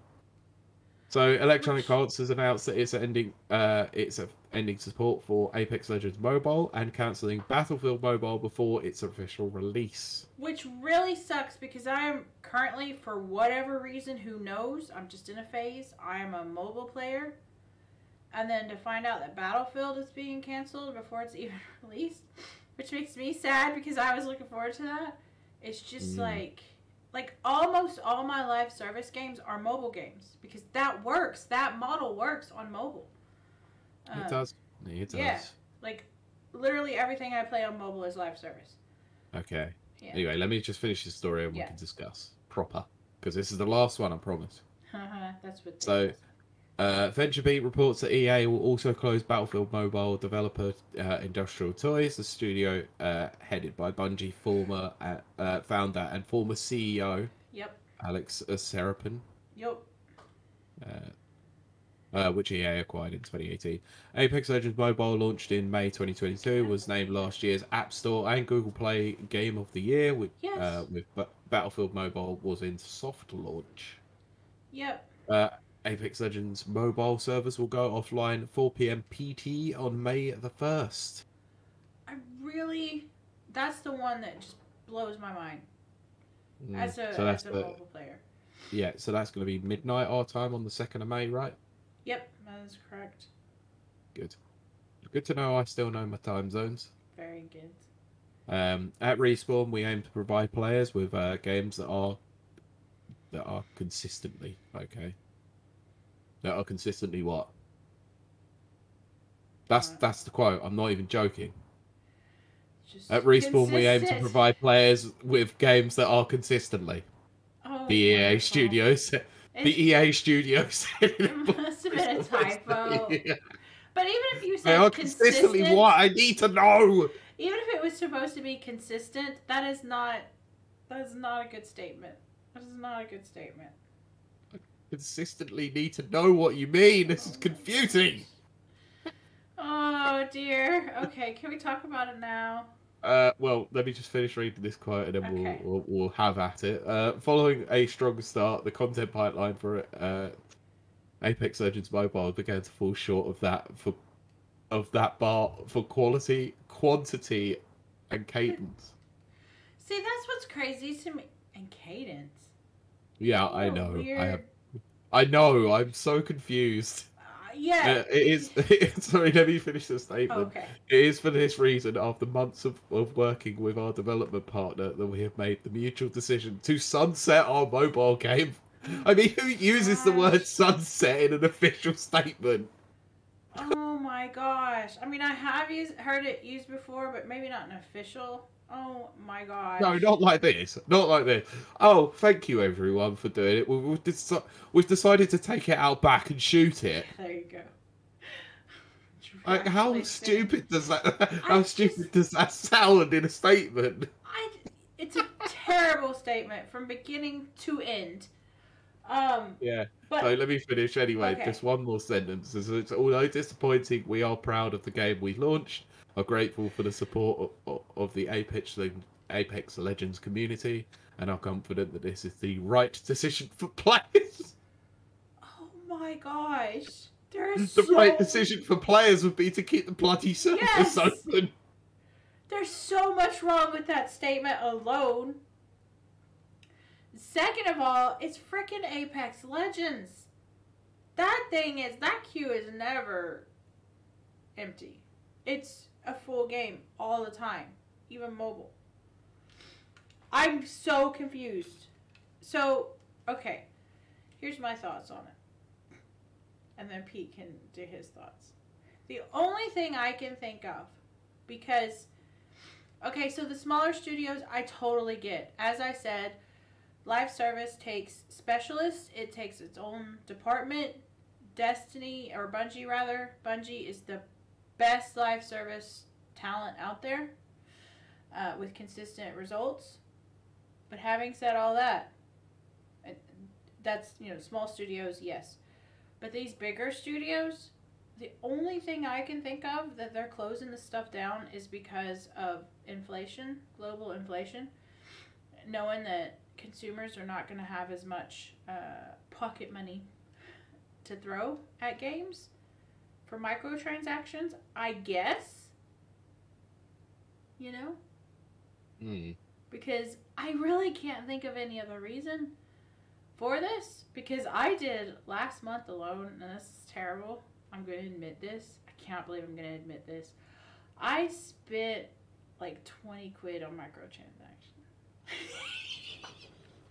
I can't say anything because I have spent plenty of money on Fall Guys.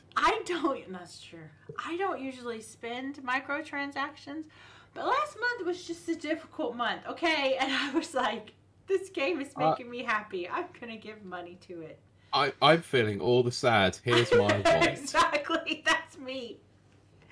And it paid off, and it was great. And I had a great, tons of hours of gameplay for it.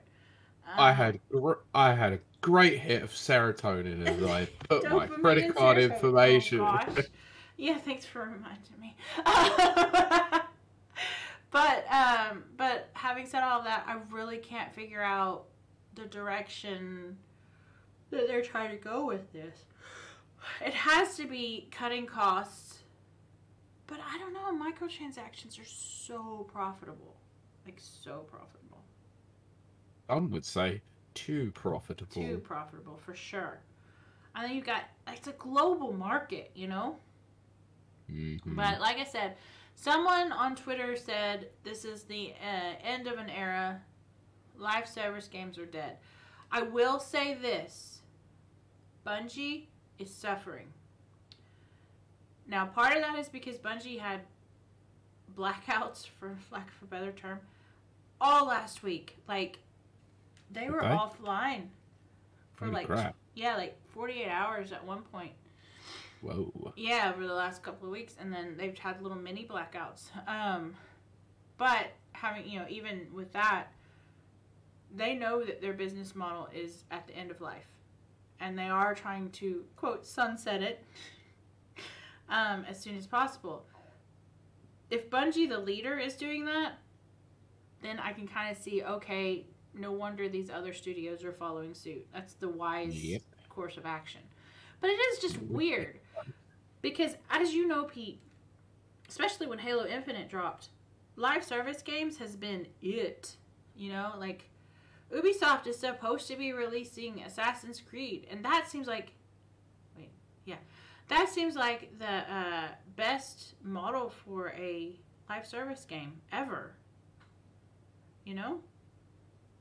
Well, you would like to think so, but at this rate, is it even coming out? Yeah, I don't know, because it's been 2 years, we've heard nothing. Yep.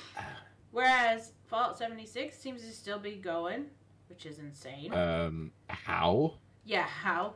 And ESO, Elder Scrolls Online is still going. I mean, look at the game. Well, wait. Distinct difference here is that... Okay. They might be live service games, but they're subscription based. So there's always an investment. There is always an investment to that. So you get dedicated players because they pay for it. Because it is more an MMO. And that too. And in most occasions, these games are just live service, free to play online games. Mm-hmm. So the barrier of entry is obviously there for a lot more people to just go and sort of pick this up and go, oh, I'm going to go and play it. Mm-hmm. And obviously they sustain themselves through the No, because 76 even has a subscription model. Does it? Yeah, we covered it on the show called Fallout First. Oh, frick. I forgot about all that. That See? $100 a year that then got memed to hell by No. someone purchasing Fallout FU First. I forgot all about that, Pete. I axed that from my memory till you just said that because that is the stupidest, dumbest thing, and I hate it. This is why I moderate the news, because I actually remember what happened week to week. I'm just like, it's free to play from all I know, but no, I did forget. They sure as heck did do that, and it's dumb It is and free. it's stupid. It's technically free to play to some people. It's just not to everyone.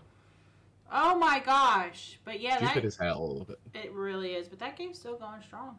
Oh, it's doing well for some strange reason. It keeps getting DLC. It keeps doing all right. But ESO's been doing well for years. Like years. Well, you say that. Oh, no, wrong game. ESO came out strong, stayed strong. Yep. It I was has. thinking of Final Fantasy 14. Oh, right. Came out busted, and then came out good with Realm Reborn. Yes. And then whatever's been recently released, which is 16? I don't remember. It's on No, 16 is still in production, but it's not an online game. There's an online one that's been recently released. It's 14. So 14? Yeah, 14 really well. keeps going strong. That's crazy to me. Been out for years at this point. It has been. Like, I remember when it came out. And I was like rolling my eyes back then. I don't want to play an always online game. See? Ugh.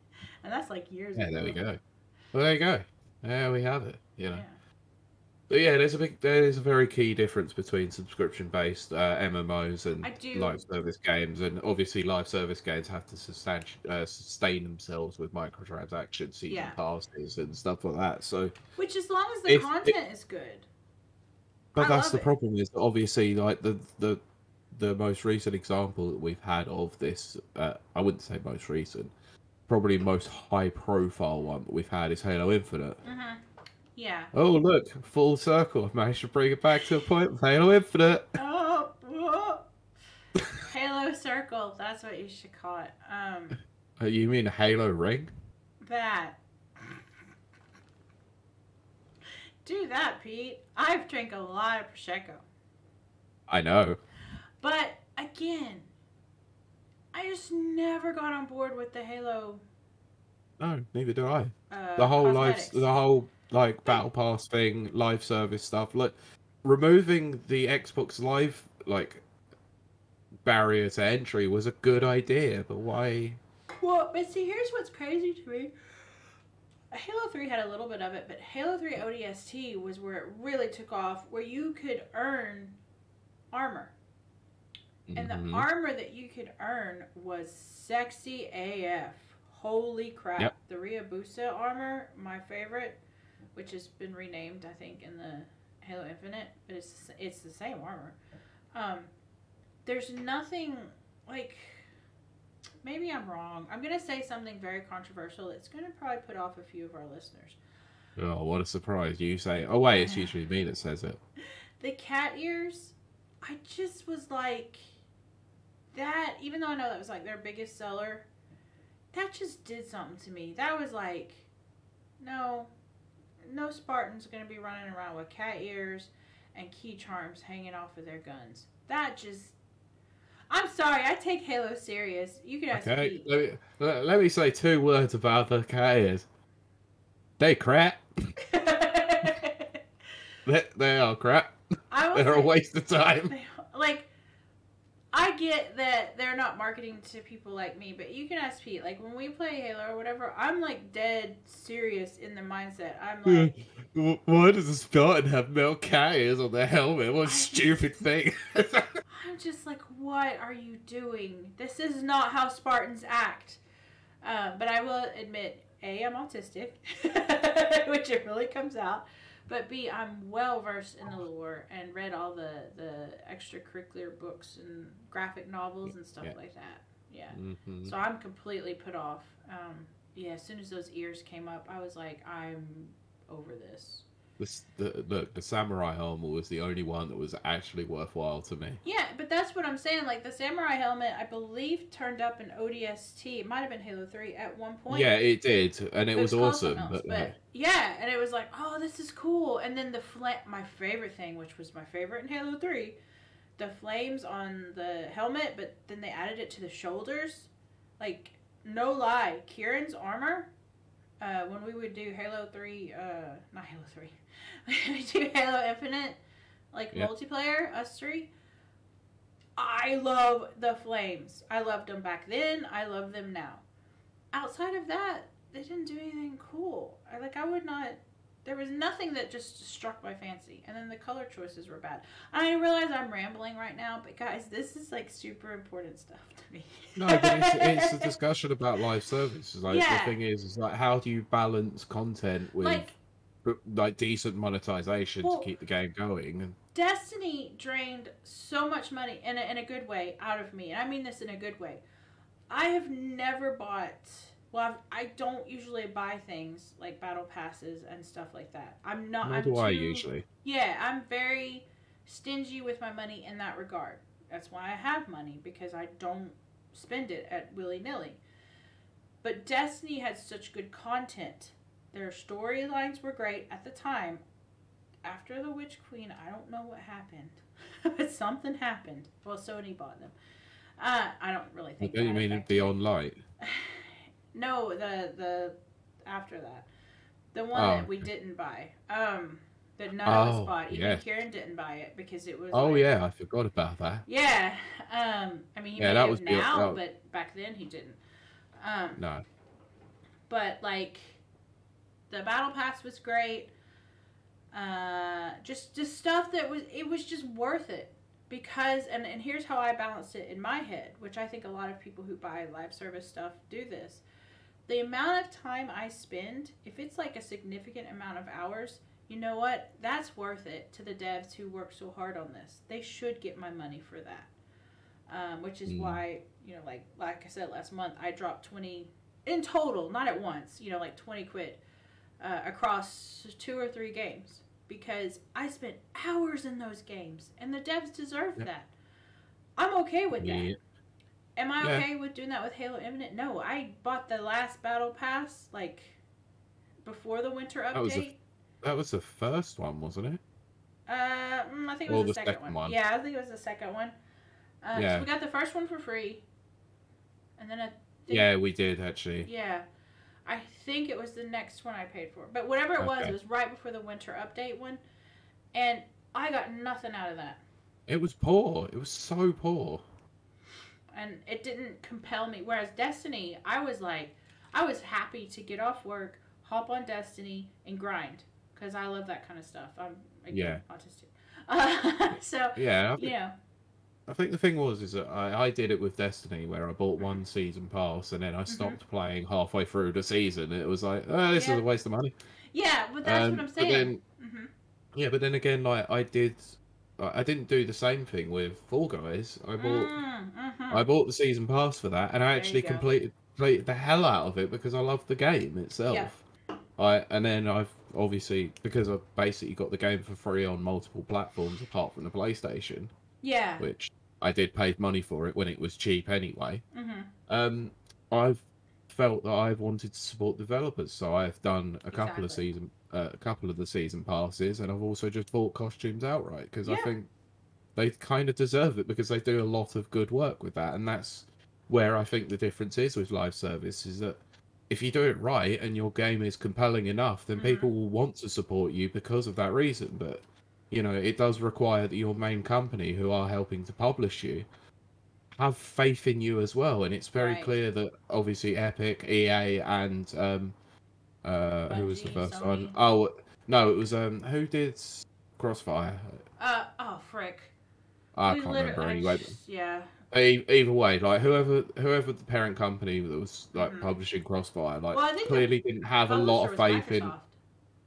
I think it probably was, but who the I'm pretty sure the parent, publisher like, was, but I don't know who the developer. yeah, but who the Yeah. developer was as well. But if the developer's not being supported by the publisher, then the developer's not really going to do Exactly. anything with the game. Then No, of you know course they not. need to have there needs to be a good commitment by both parties really, and the consumer base as well, to actually want to play the game. So clearly player numbers were dwindling on all of these, so they just thought, well, what's the point in maintaining server space and maintaining, monetary value or monetary cost in terms of development time? Yeah. We might as well just call it a day and then start a new project. Yeah. Which is a disappointment, because obviously some of these are like very well respected live service games. Oh, Some of them are definitely. probably not so much. Let's say Crossfire being probably the particular one. Yeah. But it's just disappointing to see that certain companies like Iron Galaxy are making these kinds of games, and then they're just falling flat, unfortunately. And it's just, Well, I think we're, because of Fortnite. Let's blame that's Fortnite in what it this one. is. That Yeah. everyone thought that they were gonna get an instant cash cow, and that was it. But what they forgot about it is that Epic spent a long time actually creating Fortnite, and it was the battle Money. royale mode that Oh, that. the least amount of time that gets the most amount of money. Yeah. But it's the fact that they continually update it, they're continually doing stuff with it, they're continually engaging with the community, but they're also continually engaging with other companies for crossovers. Yeah. It helps with that. It's a constant revenue source for them. If they could see them, they can see numbers on a page in terms of the players, then they can see dollar amounts on their balance sheets. Then it's not hard to work out. This is the thing. Let's say this, and then we'll wrap it up. Yeah, hour and a half, by the way. So That's okay.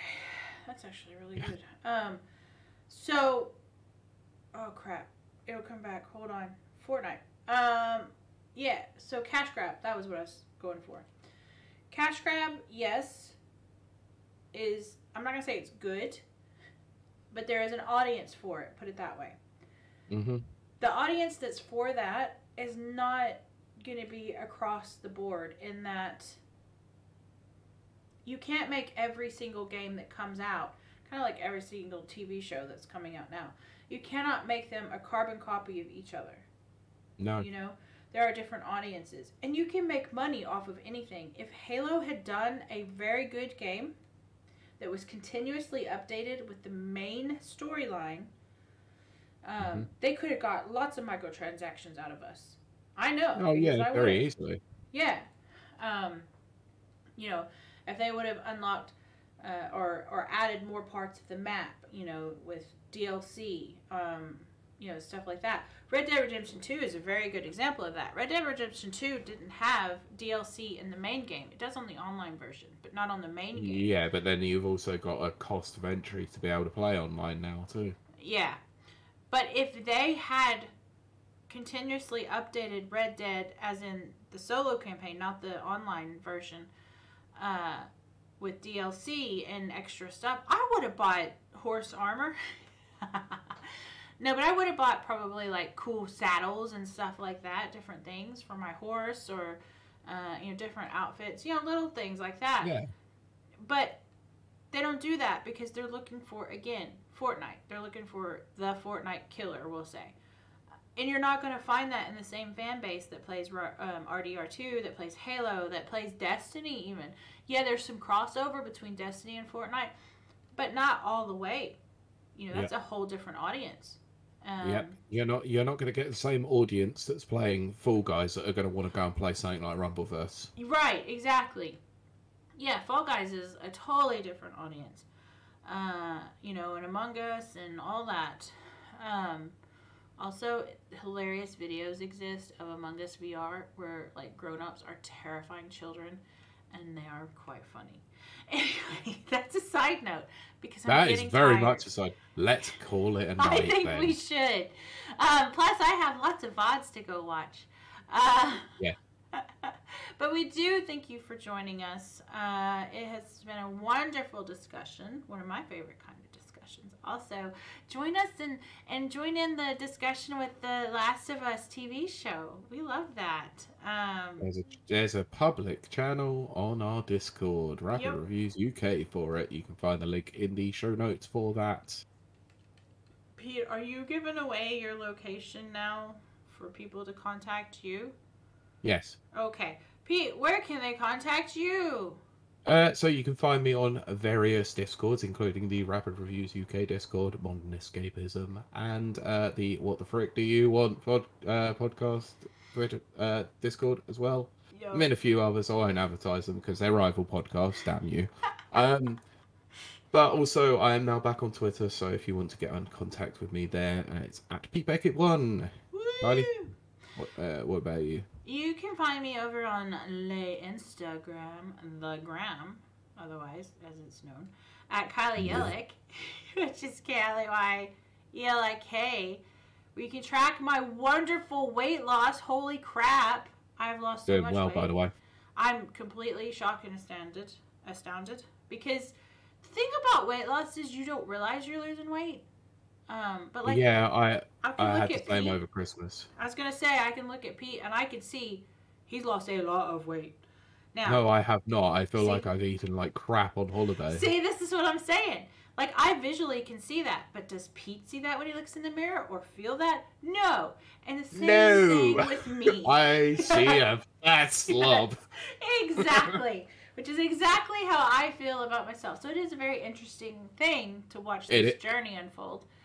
It is a very interesting thing. Let me just say, perception is a horrible thing sometimes. Yep. It's true. We all have this weird perception of ourselves.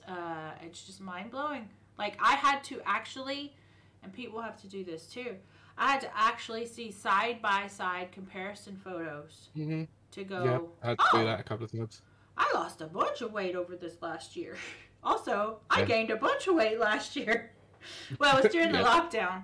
I'd already started losing, but the lockdown was at my biggest. I was just like, oh my gosh.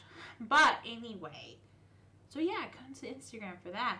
And apparently for Cillian Murphy pictures, because Instagram started suggesting those to me, which is weird because I literally only follow gym people and pandas. Oh, almost like if you search something on certain thing, it comes in an algorithm. No, that's what's so crazy to me.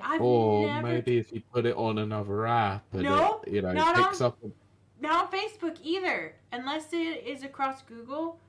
Which it's across Google. I might have Googled some Cillian Murphy. No, it's not like your Twitter was a dead giveaway over the Cillian Murphy picture that was staring at me just before we started recording. He's beautiful, though.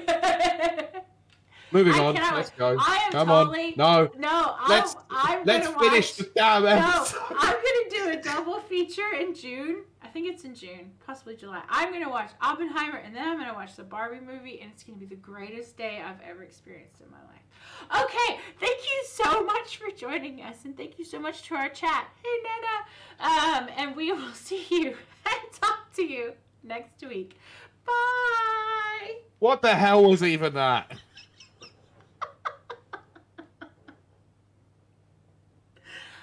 That's how we end the episode. Our episode. We'll do 2 or 3 minutes because I'm so tired. Yeah, give me a second. It's 9 o'clock. I know.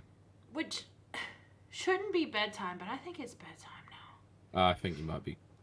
I start winding down. Right. And like. I still got watching to do. You still got. Oh, yeah. Just don't watch it. Just watching to do. No.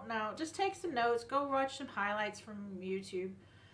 Do I have to? I mean, you can watch. I mean, even that's painful enough. I know. I just turned the sound off, and I just I might just watch it at double speed. There you go. Oh, I love double speed. Actually, you know what? Should I watch it at 5 times speed so at least Chris Hemsworth is like talking like a chipmunk? Yes. I mean, it would probably be the only way that would make Natalie Portman enjoyable. Oh my goodness! In that particular movie, yes, with her CGI I just meant generally. muscles. Ugh. Generally. Ugh. To be fair, no, I mean, did you like her. Okay, did you watch episode 2? Of what? Star Wars episode 2. Oh yes. Back of the Clone. Yes. Yeah. She was very wooden in that. Yes, she was. Very good impression, Pete. It was intended. It was bloody. Oh. Oh my goodness. No, God. I don't like anything that's out currently. I am hoping literally that Oppenheimer and Barbie movie are going to be just amazing. There's Oppenheimer nothing. better be good. It has to be. You know what I love about the trailer? Let's talk about the trailer for 2 seconds. I haven't seen the trailer yet. I don't want to. No, this is what's great about the trailer. Let me tell you, I am not watching it. Okay, that's fine. But what I love about the trailer, and this is not spoilers, so don't worry, it never shows the bomb. Like, that's his whole thing. His whole reason of existence. Raison d'être. Oh, yeah, of course. The French word. Raison d'être. Raison d'être. Yeah, that. I'm so tired, Pete. I know. And drunk. But, they don't even show the bomb. And I freaking love that. Like, how do you do that? How do you show... It's like showing Godzilla... Like the Godzilla trailer, remember? Like the 1999 Godzilla trailer, and they never... No, or was that Cloverfield? 98. I think I'm thinking of Cloverfield, where they never showed the monster. That's what I'm thinking of, is Cloverfield. They did at the very end. I can't remember. I remember... in Cloverfield, they showed it very, very briefly at the end, and there was a reason why they didn't, because it was like the Jaws problem. Yes, that's correct. But at the time, I didn't know it. And I was doing the ARG. Oh, I was so obsessed with Cloverfield. And then the movie came out, and it was like, it's okay.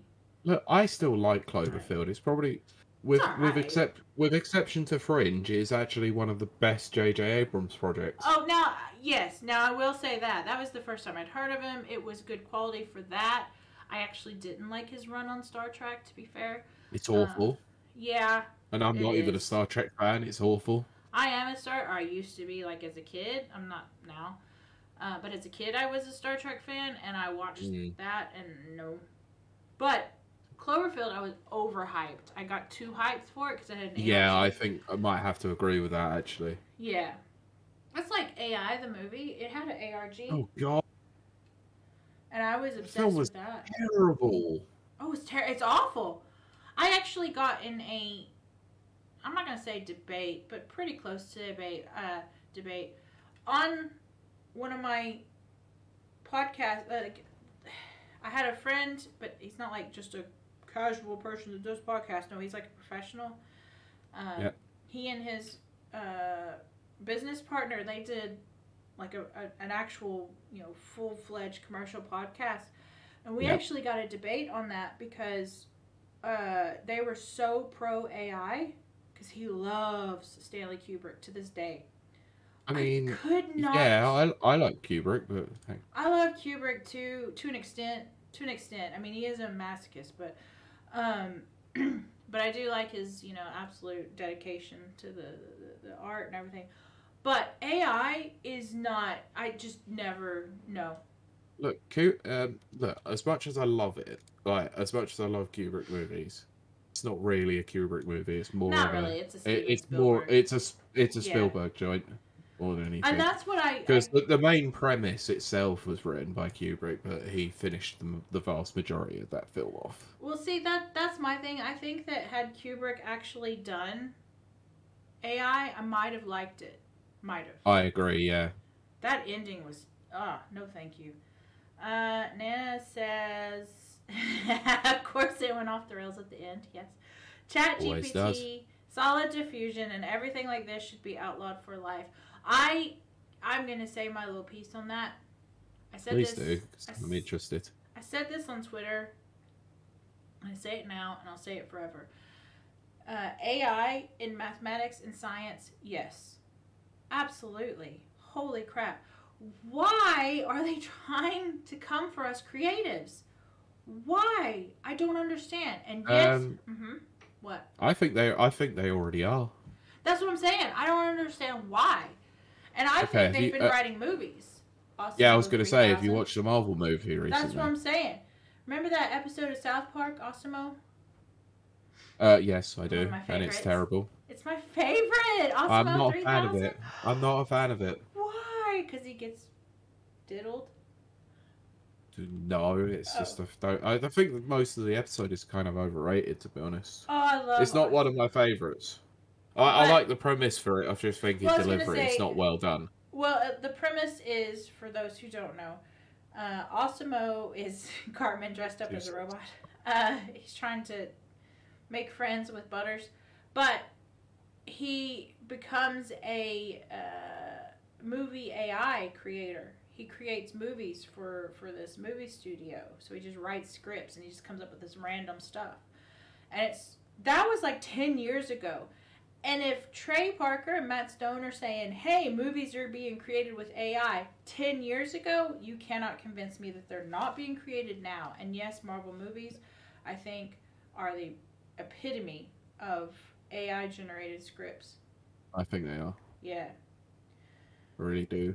And, I really do. Yeah, so Nana says it sucks because a lot of YouTubers I know have just become AI bot grifters now. Here's what is crazy to me. I get targeted advertising on various things. Yep. Because I'm a business owner. And it says, hire us, we will generate, get this guys, I'm a freaking professional writer. I've been published 3 times. And I have somebody trying to offer me... Ghostwrite you. No, not even ghostwrite. Here's your own AI bot to write your blog freaking post. Blog Brilliant. post.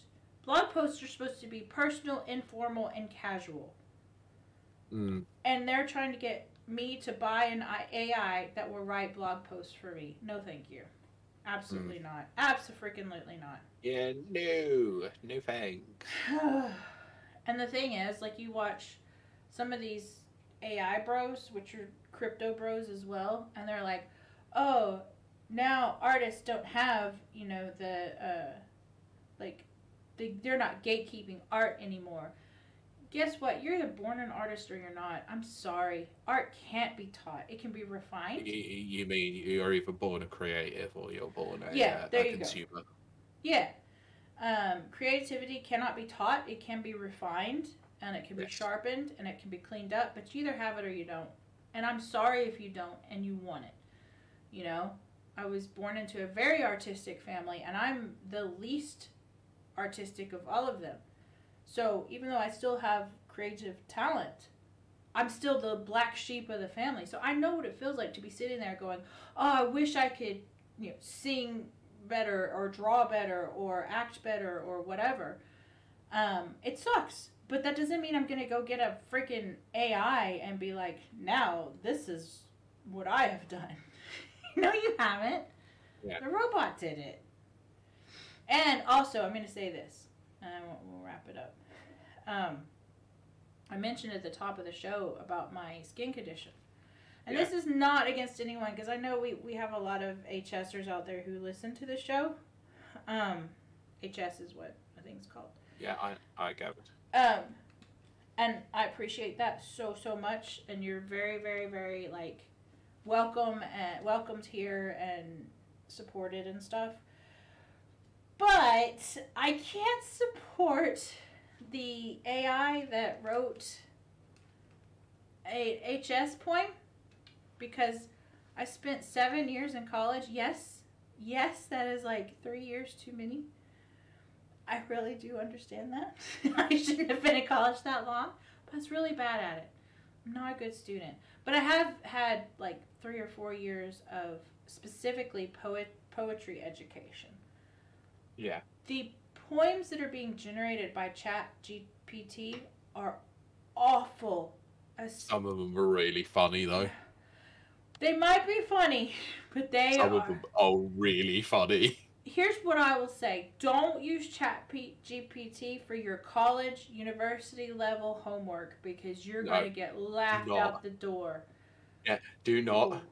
Bad idea. It is still funny, though. Very bad. But yeah, no, there is a lot of funny things about it. No, there is one thing I did see the other day that was really funny. Is that...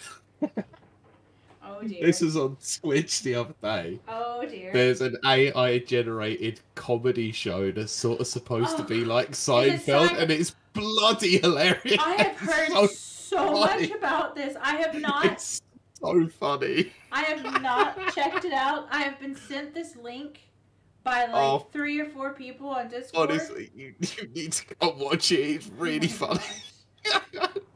I I keep checking all these Discord messages, and it's that link to the Seinfeld type comedy show written by an AI, and it's like you need to treat yourself and go watch a bit of this. Oh dear, Funny. It's so good. but I wish we could sort of like. Part of me wishes that I had the ability to be able to just pull it up on Twitch and show it to you guys right now because it is just so funny. We'll have to get that sorted. It's appalling. Yeah, we do need to get that sorted because I think doing some watches of stuff actually. By the way, I need to talk to you about an idea I had afterwards. So. Okay, because I'm falling asleep now, Pete. Yeah, I know.